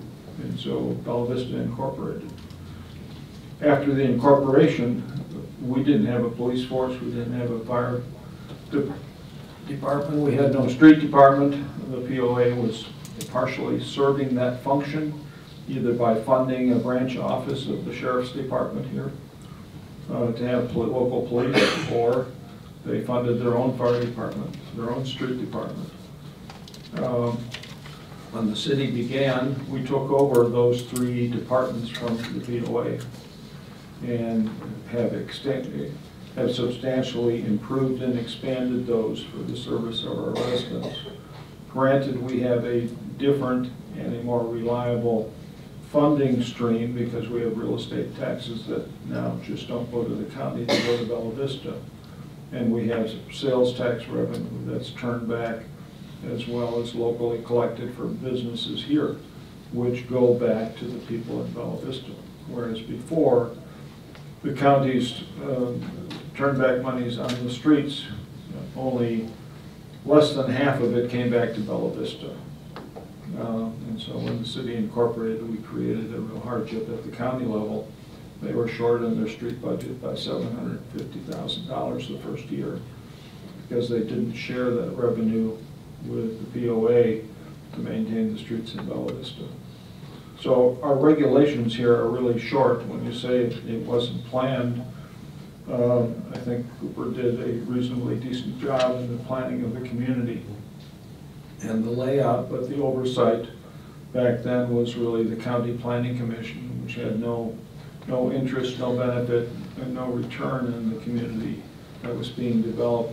Whereas if it had been a city here before, we would have taken a much closer interest on some of the things that we are now faced with addressing. So I believe less regulation is better. I share some of the views of Councilman Bork, but I do think that we have an issue where we had regulation before from vacation rentals as the local party that oversaw all of the properties, short-term, long-term, and they took care of administering those with their own rules, and now that's gone away. And so what we're doing is trying to step in and not be over-regulating, but provide the minimum regulation needed to meet the needs as we have been instructed and informed by you, the public. So, thank you. Mr. Snow? Nothing? Thank you, nothing to say. Chief? Sometimes I think we need to be limited to 3 minutes like you guys. There's a whole lot of smoke in the air. Seeing we're going to start this next, my first thing I'm going to do, I'm going to ask that we table the ordinance until the next work session, would be October 17th. Not so much because we're ready, but we just talked a long time about the septic. Now, if we're going to be fair to everybody, the short terms, the long terms, and the permanents all need to be under one ordinance. You can't go singling people out. There would be a way to make it fair for everyone, regardless of the situation. As far as everybody jumping all up and down over vacation rentals, before Dan Lombard took it over and it was company owned, they weren't saints. They weren't saints, okay? The reason for tabling it, now we could work on other parts, but my reason for tabling it is because some of us, I believe, want to run this through pretty quick. If we mess with it tonight, we won't know for sure what it'll look like until next month. If we let it sit, work on it on the 17th, get the septic part right, then maybe we can actually work on it and have something to hang on to instead of everything's up in the air. So, I mean, we can do it on the other parts of it tonight, but I feel we need to push it back as far as making a first reading until at least October, and then work on it on the 17th of October, the work session, to get the wording in the ballpark. Okay. Anyone else? Okay. We have a couple of housekeeping items that we'll address, and then we'll start with the two ordinances.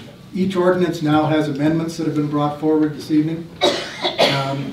So there's a long evening still ahead of us. So let me carry on here. The next on the agenda is action on the minutes of our August 29th regular meeting. Those minutes are in your packet. Are there any errors or omissions? Seeing none, entertain a motion to approve. So moved. Second. Mr. Snow, Mr. Flynn. All right. Roll call vote. Councilmember Burke? Yes. Wilms? Yes. Snow? Yes. Wozniak? Yes. Fowler? Yes. Flynn? Yes. Carried, 6-0. Thank you. Moving on to reports. The August 2022 financial report was issued by Finance Director Hall. We are still in excellent financial condition, and if you have any questions, I would encourage you to meet with her. She is, of course, going through the 2023 budget process now with the department heads, so that might not be a bad thing to talk to her about as well, see how she's coming along. Mayor Christie, it seems like in the past we have included those financial reports in the package when they're issued. It's been a while since we've done that. I went looking for a previous month recently. She couldn't get them out on the Thursday, they had to come out on the Friday because of a system glitch, is what she was telling me. Okay, so typically financial reports will be a part of the agenda package where that's being reviewed. Yeah, in fact, she's now getting them out faster than we have before because she's mechanized quite a bit of it. Yeah, I actually got the financial reports before the Thursday. It Okay. came a couple days before, so. She's been sending them direct to you all as soon as she Yes. has them ready. Do they get posted on Yes. the website? On the I looked website. for them today. That's why they haven't been a part of the packet, because you've been getting them ahead of time. We get them by email. You get them by email, We can do the package. and Cassie posts it. It gets posted on the website? Mhm. I need to find where that is. I was unable to I'm find sure it. she can tell you, she's sitting in the back. Okay. When you say including the packet, you're talking about being part of the PDF file that's Yes. put out? Mhm. It never has been. It's always been, I don't remember it, maybe, but it's been a long time. We always get a separate file from Carrie and now from Kim, but I don't ever remember being like in the packet in the PDF file. I'm not saying they don't belong there. I just don't say I remember Your being in the rules PDF file. require that you receive a financial report as part of the order of business. So, getting it is fine, but for it to be a part of the order of That's business. fine, you I'm not receive debating whether it it goes or just not, needs to I'm be just saying a it's never been in the PDF file. I'll go back a way. I remember when it was, but I don't know when it stopped. So it could have been quite a while since it stopped. I can't speak to that. Anyway, you are getting it. Yeah. Right? Yes. Unfinished business, we don't have any. We'll move on to new business. The first is an ordinance regulating short-term rentals to provide for the requirement of a permit to operate a short-term rental to provide across... Motion to suspend the rules. I'm sorry, you're right. I'll move to suspend the rules and proceed to allow all ordinances on the agenda to be read by title only. Second. Okay, moved and seconded. Roll call vote. Councilmember Wozniak? Yes. Snow? Yes. Flynn? Yes. Fowler? Yes. Burke? Yes. Wilms? Yes. Carried, 6-0. Thank you, sorry about that. We changed our agenda recently, so it ain't where it used to be, put it that way. Okay, new business. Mayor, if I may, Yes, sir. I would like to make a motion to table. It's not in order yet because the title hasn't been read. It has to be read and we can move it. Read it quick.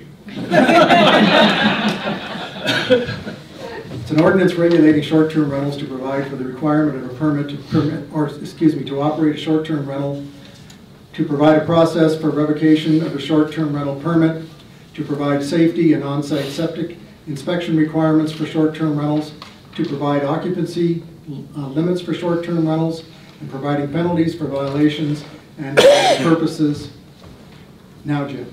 Okay, I'd like to make a motion to table this until October 17th, so we have an opportunity to go over the septic part of this more thoroughly, and also to stop us doing something tonight and putting this thing on first reading, which will actually speed up, because the second reading will come and third reading will come, and we can, always do something then, but I would like to do it now, so we have a work session to get the wording right, as opposed to short-term, long-term, and everybody, before we go any further with the rest of this. The rest of it, I think, will be pretty much cut and dry and pretty smooth, but this is where the big bump is. You can table it to the next regular meeting and work on it in the work session on the 17th, but you can't, if you table it to the 17th, we're going to have to call a special council meeting. Whatever he said. Yeah. So I think, I'm not wanting to speak for Alderman Wozniak, Lord knows. No, but that's fine. I think you want to table it to the next October regular meeting. Yeah, and that would provide for another work session. Yes. October 24th. October 24th. Yeah, and then the work session is the 17th. And Mayor, that would need a second. All right. So I have a motion on the table to table. Second. Mr. Snell, any discussion? Yeah, I'll start it. On the motion to table. On the motion to table. Yeah, no, I'm opposed to tabling. It's time to move forward. I said we've been working diligently for a year. The original ordinance that was proposed, we have had multiple conversations. We've had a special session. We listened to everybody's input, made several adjustments to it. Then after the last work session, the additional adjustments were made to it, and it's time to have the conversation. I don't know what further conversation can take place on the septic portion of it now. We had the gentleman in from the State Health Department. He took us through everything. Whether you want to call them concerns or not, I'll leave that up to you personally. I know what I heard, but I don't know what else you can do other than include septic or not include septic, but there's not any other place to go. We've taken it from 2 persons per bedroom to 3, which I will tell you he wasn't comfortable with. Our CDS personnel weren't really comfortable with it. Personally, really not me either, but I was trying to find a place that maybe, we all could live as a council and be comfortable with it. I have read Larry's amendments that he's proposed. I actually think they're good. I don't have a problem with them. I've read Steve's proposal, or Councilman Burt, however I'm supposed to say that. There's one piece of it that I would consider putting into the original proposal, and that is about the definition of short-term rentals, type 1 and type 2. I don't have an issue with that. The rest of it, let's face it, it's basically the initial ordinance that we have already massaged over and over again, and then it's kind of like, and I'm not being detrimental, but it's with some one-offs on it that we didn't talk about. So I'm not for tabling this until October. I think we need to move forward with the conversation, and if we would like to do this before the next work session, we could have another special session before we have the next work session in October. But this conversation's, gone on long enough, and we need to move forward. Okay, anybody else? Mr. Snow? Yeah, I think that we must address the septic tank systems as a concern for the city as a whole, not just for the short-term rental owners. I've been informed by those who would inspect a septic system that what we are calling for in this ordinance, being a certified inspection of the system, will basically cost from in the $1,000 range. It will require a rather in-depth involvement. It involves pumping the tank, cameras inserted to check out the lines and to be sure those lines are all open as they're supposed to be. So as I said, they tell me that it will be somewhere in the $1,000 range for that particular inspection. Otherwise, you've got what they call a scratch and sniff inspection, where they The inspector just walks around the property and determines that there's no raw sewage coming to the top of the ground anyplace, and the system is basically operational. So that would not comply with the certification part of this particular ordinance. If that being the case, I don't see where the septic tank ordinance, or the septic tank part of this ordinance is really material at this particular point. It needs to be, I think, pulled out and an ordinance all by itself. The health department permits prior to, it requires a copy of the most recent permit. Jerry, this is only on the motion table at this point. That's what the discussion Is on the table motion. I'm supporting this motion to table. But as Mr. Wozniak said, sometimes 3 minutes should be a limit for us also. So I'll stop on my 3 minutes and say that again, I've seconded his motion, and I'll stop there. Okay, Mr. Flynn? Yeah, one of the things that happens, as several people pointed out, these short-term rentals increased very quickly and kind of snuck up on us a little bit.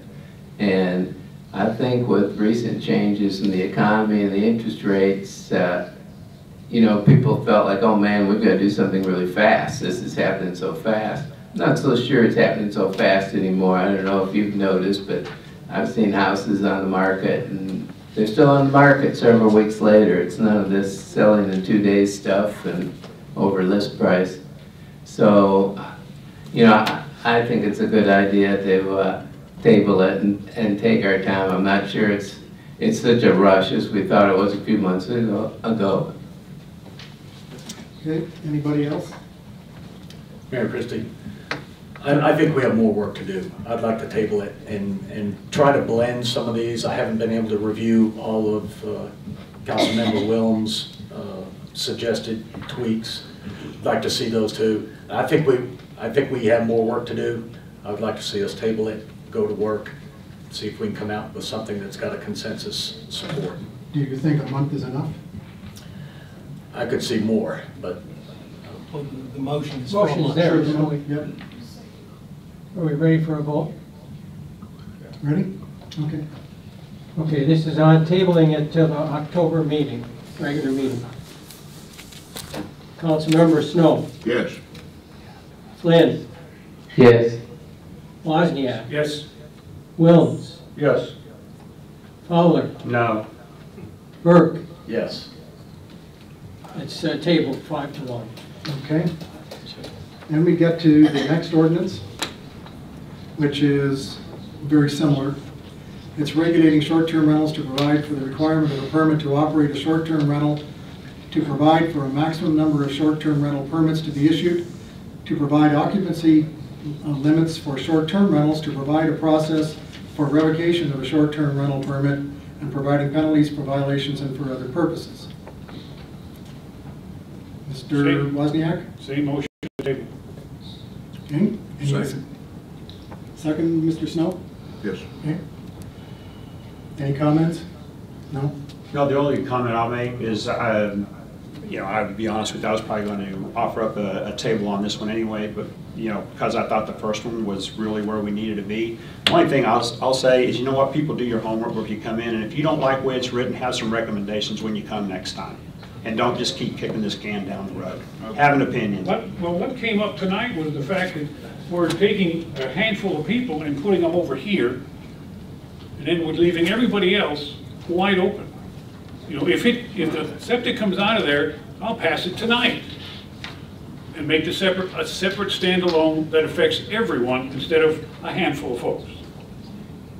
You can't just pick out 400 people and say, you can't do this, let everybody else alone. It's got to be a standalone thing. Take it out, build it that way, and then you'll have it that'll cover. We're not debating it tonight, so. No, we're not, but I'm just telling you, if you don't like what I'm doing, and because it's your baby, I can understand how hard you're pushing. This is the residents of Bella Vista's baby, not mine. Okay, folks, we're supposed to be discussing on the All right, table. anyhow, that's my motion, same as the first And one. we have a second. Anyone else wish to speak? Mr. Wilms? I tend to agree that the septic issues need to be dealt with in a separate ordinance. They don't belong in this ordinance. You don't want two things in a single ordinance where you need to do future regulation on the septic systems anyway.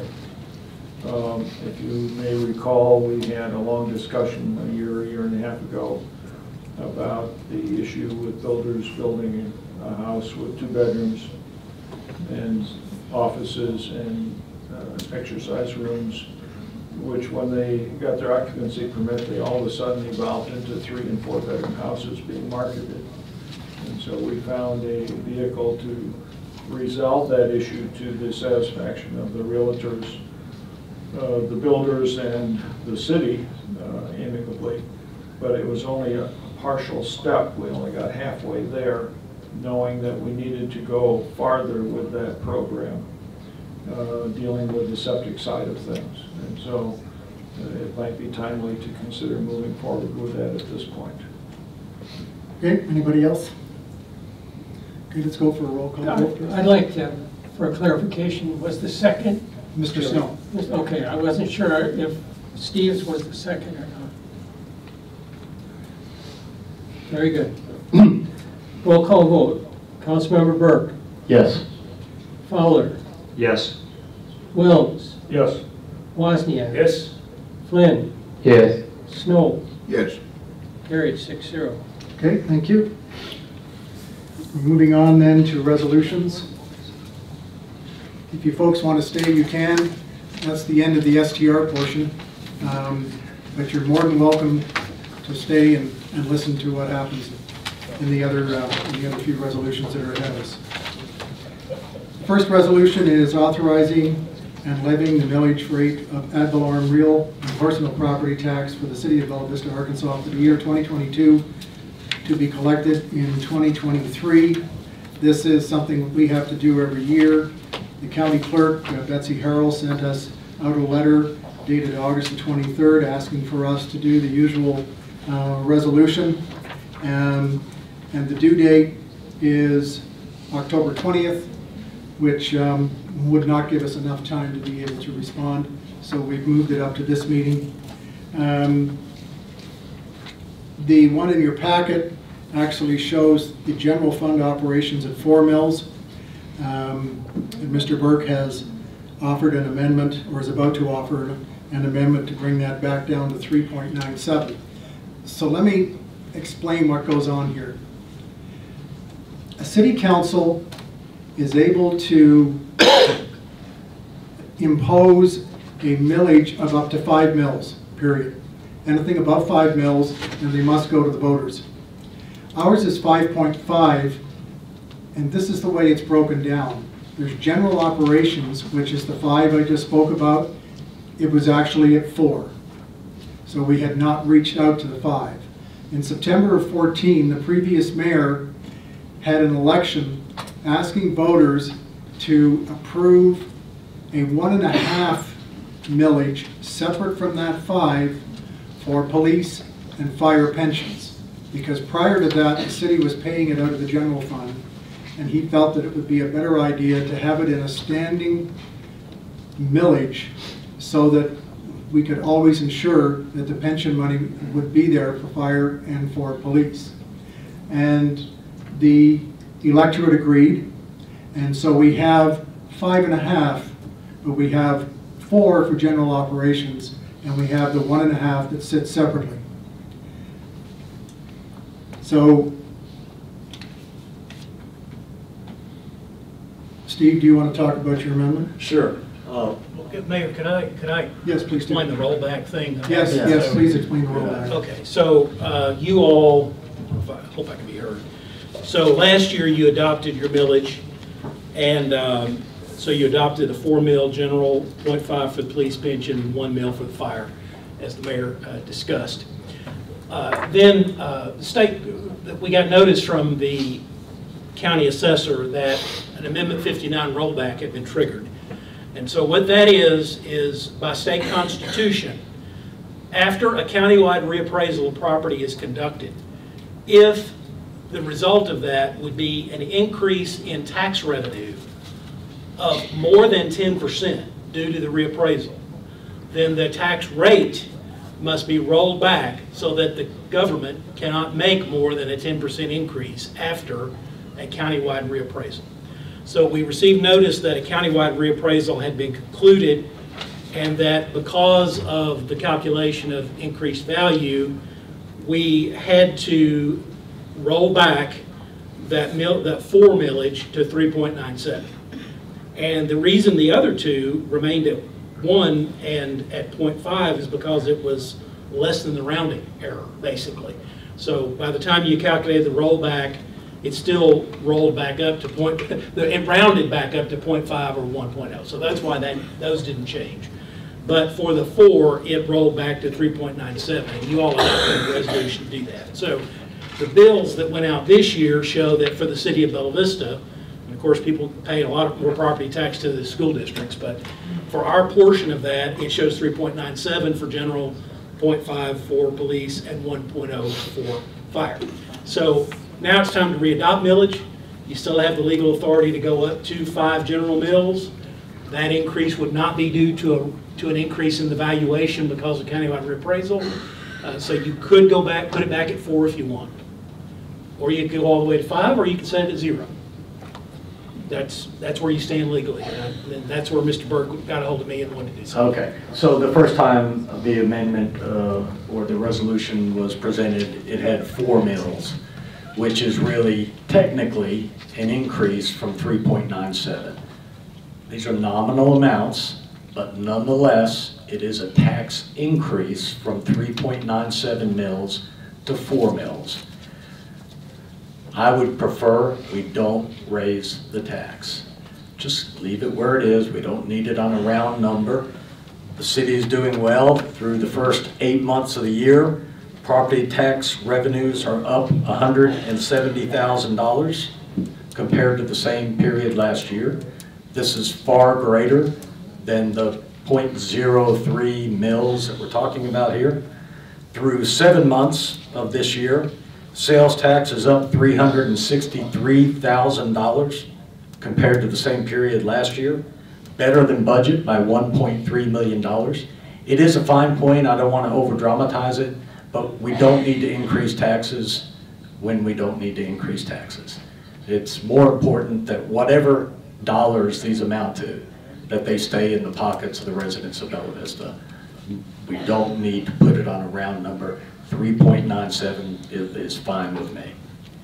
Okay, thank you. Anybody else? Do we know what that 3% equates to? It's not 3%, it's less than 1%. Okay, do we have 0.03. any idea what it equates to dollar-wise? 1 mil is about 600,000. Okay. That's citywide, so we don't know what the individual would have on that. 0.3. No. It's not 3/10. Yeah, but we don't know where anybody's at. 0.03%. Okay. Yeah, There's been an amendment, but nobody has seconded it. Did you All right, move? let me try that, yeah. Move to amend and read as presented. I move to amend the resolution to keep the general fund operations millage at 3.97. I second that. And that would leave the total at 5.47. Correct. rather than I do 5.5. want to make a comment. In the, I think the explanation left a few people in the dust. Basically, we can go up to 5 mils without any vote of the people. And we've always been at 4 mils. And I'm pretty sure all the big cities around us are all at 5. And they have way more revenue than we do. But we've always stayed purposely below. And I agree with Steve's idea about 3.97. So. Anybody else? I agree. It's a rainy day fund, leave it sit there. Just in case. Okay, let's do the Ready roll. for a vote? It's on the motion to amend. Right. Okay. Mr. Snow? Yes. Flynn? Yes. Wozniak? Yes. Wilms? Yes. Fowler? Yes. Burke? Yes. Carried 6-0. Okay, Now, Mayor, you need to have a motion to approve the resolution as amended. So moved. Mr. Wilms, Second. Mr. Flynn, Roll call vote again. Councilmember Wilms, Yes. Councilmember Burke, Yes. Fowler, Yes. Wozniak, Yes. Flynn, Yes. Snow, Yes. carried 6-0.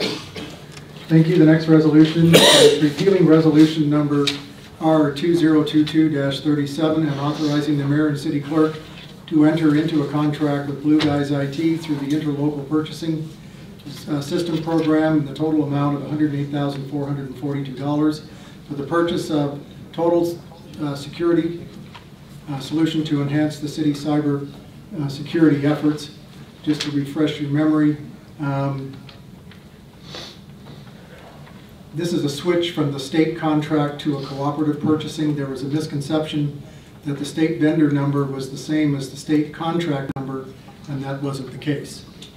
So in that case, then we have to repeal, and then we have to move here and run it through the other system. Are there any comments at all? Motion to approve. Second? Mr. Wilms and Mr. Snow? All right. Roll call vote again. Councilmember Wozniak, Yes. Burke, Yes. Fowler, Yes. Wilms, Yes. Flynn, Yes. Snow, Yes. carried 6-0. The next resolution is renaming a portion of St. Andrews Circle to St. Andrews Drive. Again, to refresh your memory, the subject portion of this street was recently known and has been known as St. Andrews Drive by the residents of the Bella Vista CDS Street Department and 911 Administration. Due to a clerical error made years ago, most of the addresses were incorrectly assigned to Drive rather than Circle. This clerical error was recently discovered after a new bill requested an address. After the error was discovered, residents were notified by letter from County 911 of the change of address from 46 St. Andrews Drive to 46 St. Andrews Circle, and the street department corrected the signage on the street corners. And the residents that have been affected are asking to keep it as Drive rather than Circle. And frankly, I think all of us have moved enough times that when you have to go through and change all your credit cards and everything else, it isn't fun. So it is my recommendation that we agree with the residents and we keep it as Drive. Any comments? Move to approve. Mr. Wilms? Second. Mr. Wozniak? Yep. Okay, roll call vote again. Councilmember Snow, Yes. Flynn, Yes. Wozniak, Yes. Wilms, Yes. Fowler, Yes. Burke, Yes. carried 6-0. Thank you. The next resolution and final one of the evening is amending the 2022 city budget to appropriate $27,000 in otherwise unappropriated and undesignated funds to the police department to fund a one-time $1,500 stipend for all qualified city police and fire dispatchers and directing payment. Is there any comment at all? I'll explain that. Since I'm the author of that resolution, I'll be glad to explain. Carry on, sir. Early this year, Governor Hutchinson proposed and the legislature approved a $5,000 bonus for every law enforcement officer in the state. The governor said at that time that these bonuses were designated to award and to incentivize officers. He said currently our law enforcement is underfunded, underpaid, and underappreciated. The actions of the General Assembly will to fund this proposal will send the unmistakable message that in Arkansas we support and value our law enforcement officers. I'm presenting a resolution for a $1,500 bonus for our dispatchers to complement this bonus that the law enforcement officers receive, to show that the city, they are appreciated by the city of Bella Vista as valuable members of our law enforcement team. Make no mistake, these dispatchers are in the patrol car with these officers 24/7. They're right there beside them. They are the safety net to ensure that the officer makes it home after their shift is completed. Last year, this year to date, there have been 234 law enforcement officers killed in the United States, 5 of those in Arkansas. We depend on these dispatchers to ensure that a Bella Vista officer is not included in those numbers. We've heard that this bonus is not fair to the other departments in the city. Well, the dispatcher's job cannot be compared to any other department in the city.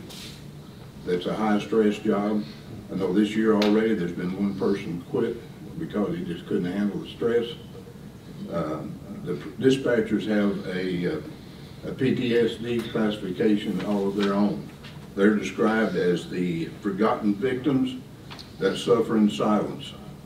Because if you can imagine handling the death of a child or a person who is suffering distress from a heart attack that they could not save. And these dispatchers are in the business of saving lives.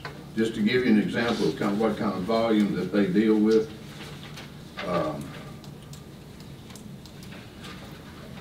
this year, dispatchers have handled over 32,000 phone calls, over 3,000 911 calls, 16,000 calls for service, 227 disturbance calls, 159 civil calls, 78 psychiatric related calls, 366 welfare checks, 19 deaths that they have taken by phone, 5 drownings that they've taken by phone, 226 vehicle accidents, 665 calls from our elderly citizens who have fallen and could not get up.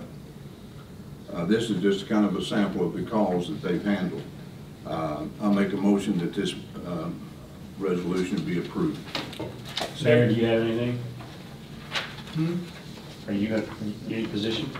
Well, the dispatchers work extremely hard. There is no question about it. They take a lot of stressful calls as well. We do have others within the community that also have very, very stressful jobs. Everything from a building inspector to a code enforcement person, which is almost the same as a police, except they don't carry a gun. We have a dispatcher out at the streets department who is responsible for ensuring that in those bad storms, be they ice, sleet, or thunderstorms, and trees are coming down, that we have all the streets personnel safely accounted for, and that they're out there cleaning the roads so that all of us can get up the next morning and go to work or make sure that the kids get to school. So I appreciate what you're doing for the fire and police dispatchers. I'm in there every day listening to some of the calls, but I truly believe that there are other people that are also in very stressful jobs that are being left out. Mayor? Sure. One thing that wasn't mentioned in Jerry's presentation, if things get busy and everybody's out there on a call and the phone rings 2 or 3 times, guess who gets to pick who gets help first? Dispatcher picks who's going where first. Just think about that. They get to pick who gets help first. Okay, thank you. Anybody else? Mayor, one more comment. Sir? This money is not coming from any other, it's already in the police department budget. It's just an appropriation of the money that's already in the budget. That's not correct. No, that's not correct. This is coming out of general reserves. This is extra money to the police department, the way it's currently drafted. Sir? But at the end of the year, when you look at the police department's budget, because I know about it, there's always money left because not everybody works all year. You have openings and that money sits there, so it is technically in the budget. So it could come out of that. Because I can't remember any year in the 14 years I ran the place that I didn't give them back a sufficient portion of wages because of people who left and all that money sat there until I replaced them, or somebody of a higher position left and the next guy didn't get as much money, or we didn't use all the overtime. So the money will be there at the end of the year. Now, whether we choose to use that money is something else. Because when we don't use it, it goes back in the general fund and we redistribute it the next year. Well, in reality, for quite a few years now, Chief Graves has made sure that he does use his budget. If he sees that there is going to be some sort of surplus, then we're pulling something out of the next year and putting it into that year so that we can cover it sooner than we thought we would be able. So Well, yeah, and we can play the game as long as we Sure. stay within the department. We can move money any But place. he we does want. an exemplary job in his budget. Mayor Christie. Sir? I do believe our dispatchers are heroes to our community. I've been close enough to them and had the opportunity to understand their roles, and I think they're heroes. I do want to give latitude to you as the executive in charge of the city staff, that if you think this is more disruptive than it is goodness and recognition of the role that they do, I don't want to be disruptive, and I want to honor, I want to give you latitude in that. I think what I hear you saying is, in terms of the what about me factor, that can be a morale issue across city staff, and you would just assume we don't do it here, we try to look across the entirety of city staff and make sure that our employees are being fairly compensated for the roles that they do. That's true. What we're doing is an exhaustive, never done before, salary study for each and every position in the city, so that we can ensure that going into 2023, we are paying the right amount for each employee. Because my feeling is at this point, we are not. Because over the years, what's been happening is we catch up a little bit and we put some COLA in, and then we get hit with massive inflation such as we're getting hit now. What I would much prefer to do is to give each employee an increase that stays with them. The $1,500 is gross. They have to pay the taxes and everything before they get a net amount. I want to make sure that everybody is fairly paid with their level of competence, because I don't have that feeling right now that that's the case. And that's why we're spending a lot of time with Johansson Brothers to go through and look at every single job, come up with a pay scale that, for those of you that have been in the corporate world like myself, there's usually a minimum, a mid, and a max, right? But how do you know when somebody hits minimum? What's the criteria? And nobody can answer it. And so that's what we have tasked the Johansson group, is to build steps. If you've ever been involved in union negotiations, I have been for years. It's always with a step program, so you know how to move the next person up in the chain, rather than just taking a dart and saying, I think it's that. And that's what I'm trying to accomplish through this. And we will have the numbers prior to approving the upcoming budget. We have got the money. If you looked at the balance sheet, we're sitting very flush with cash right now because we have a recession coming at us. I am convinced of it. I don't know how hard it's going to be, but I have enough money put aside to cover all the wages and benefits for each of our 178 employees, because I want them to know that if this happens, I gave them the same assurance in the pandemic, everybody keeps their jobs. No furloughs, no layoffs, because you, as the residents here, expect to have the great service even if we go through a downturn in the economy. And by the way, a pothole is a pothole, and it doesn't care if you're in a recession or in very flush time. It's got to be fixed. And so that is my strategy moving forward. We also have some capital projects coming up next year. And I want the next mayor to be in a position to either pay cash or to go and get a loan. For example, we have another ladder truck coming, something that we need to stay ahead of what's happening. That ladder truck will arrive sometime late spring, maybe May. But you just don't go down to the ladder store and order it. You actually have to go and talk to the plant, get it ordered, and put specific things on it that you want. That's going to be $1.5 million. And it is needed, and it is required, but again, I want to make sure that we have the cash available if the mayor and the council decide that they want to pay cash because we're in the middle of a recession and they don't want to incur short-term debt. So that's my strategy. And there are other capital projects as well, but that's one of the biggest ones. Actually, no, there's a bigger one, which is Fire Station number 1. Does everybody know where that is? Down where City Hall is, down where the police station is.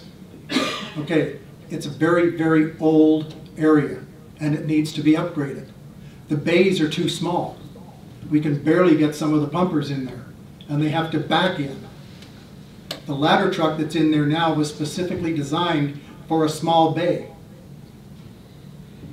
So the first portion of the plan is that when the police move out of their building, which is a former POA office building, we've never had a proper police station, and they move up to the new public safety building along with the court here, that we will begin phase 1 of revamping and refurbishing that entire fire station so that at the end of 3 years we will have 5 bays, not 3, and we will have a proper, up-to-date accommodations for the fire personnel so they no longer have to sleep in a common room anymore.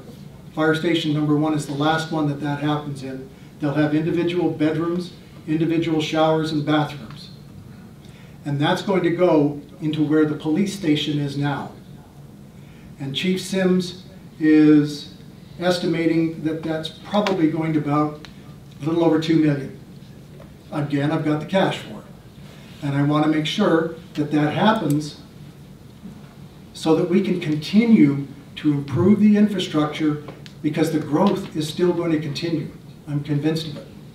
And we need to make sure everybody has the protection. Now again, if the mayor and the council decide that they want to borrow, fair ball. But I want to give them that option. So that's a long answer. I should have taken the 3-minute oath as well. Time to vote, sir. One last comment. Yep.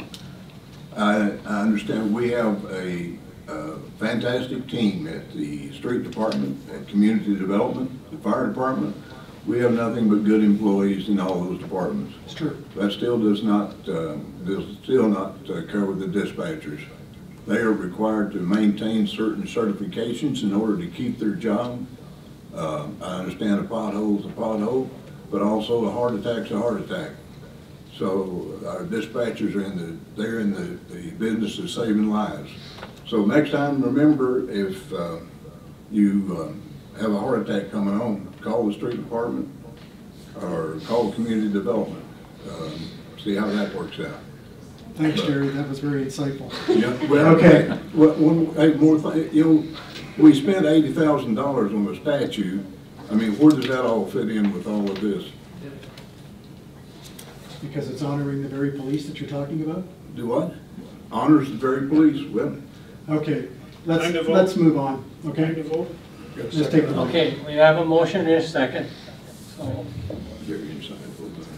for those in favor, Councilmember Wilms. No. Councilmember Fowler. No. Councilmember Burke. No. Councilmember Wozniak. Yes. Flynn. Yes. Snow. Yes. Mayor, you may vote in favor or not vote. I will not vote. So it fails on a tie vote. Okay. The last piece of business is announcements. The next City Council work session will be 5:30, Monday, October 17th, here in the court. And the next regular meeting is 6:30 on Monday, October the 24th, here in the court. Planning Commission work session is this Thursday at 4:30 in the court. Planning Commission regular meeting will be at 4:30 Monday, October the 12th. at Bella Vista Court, and the Board of Construction Appeals, if necessary, will be 3 p.m. on Tuesday, October the 11th, also at the court. Thank you for attending this evening. Thank you for speaking out. We are adjourned. Well, if you did fantastic.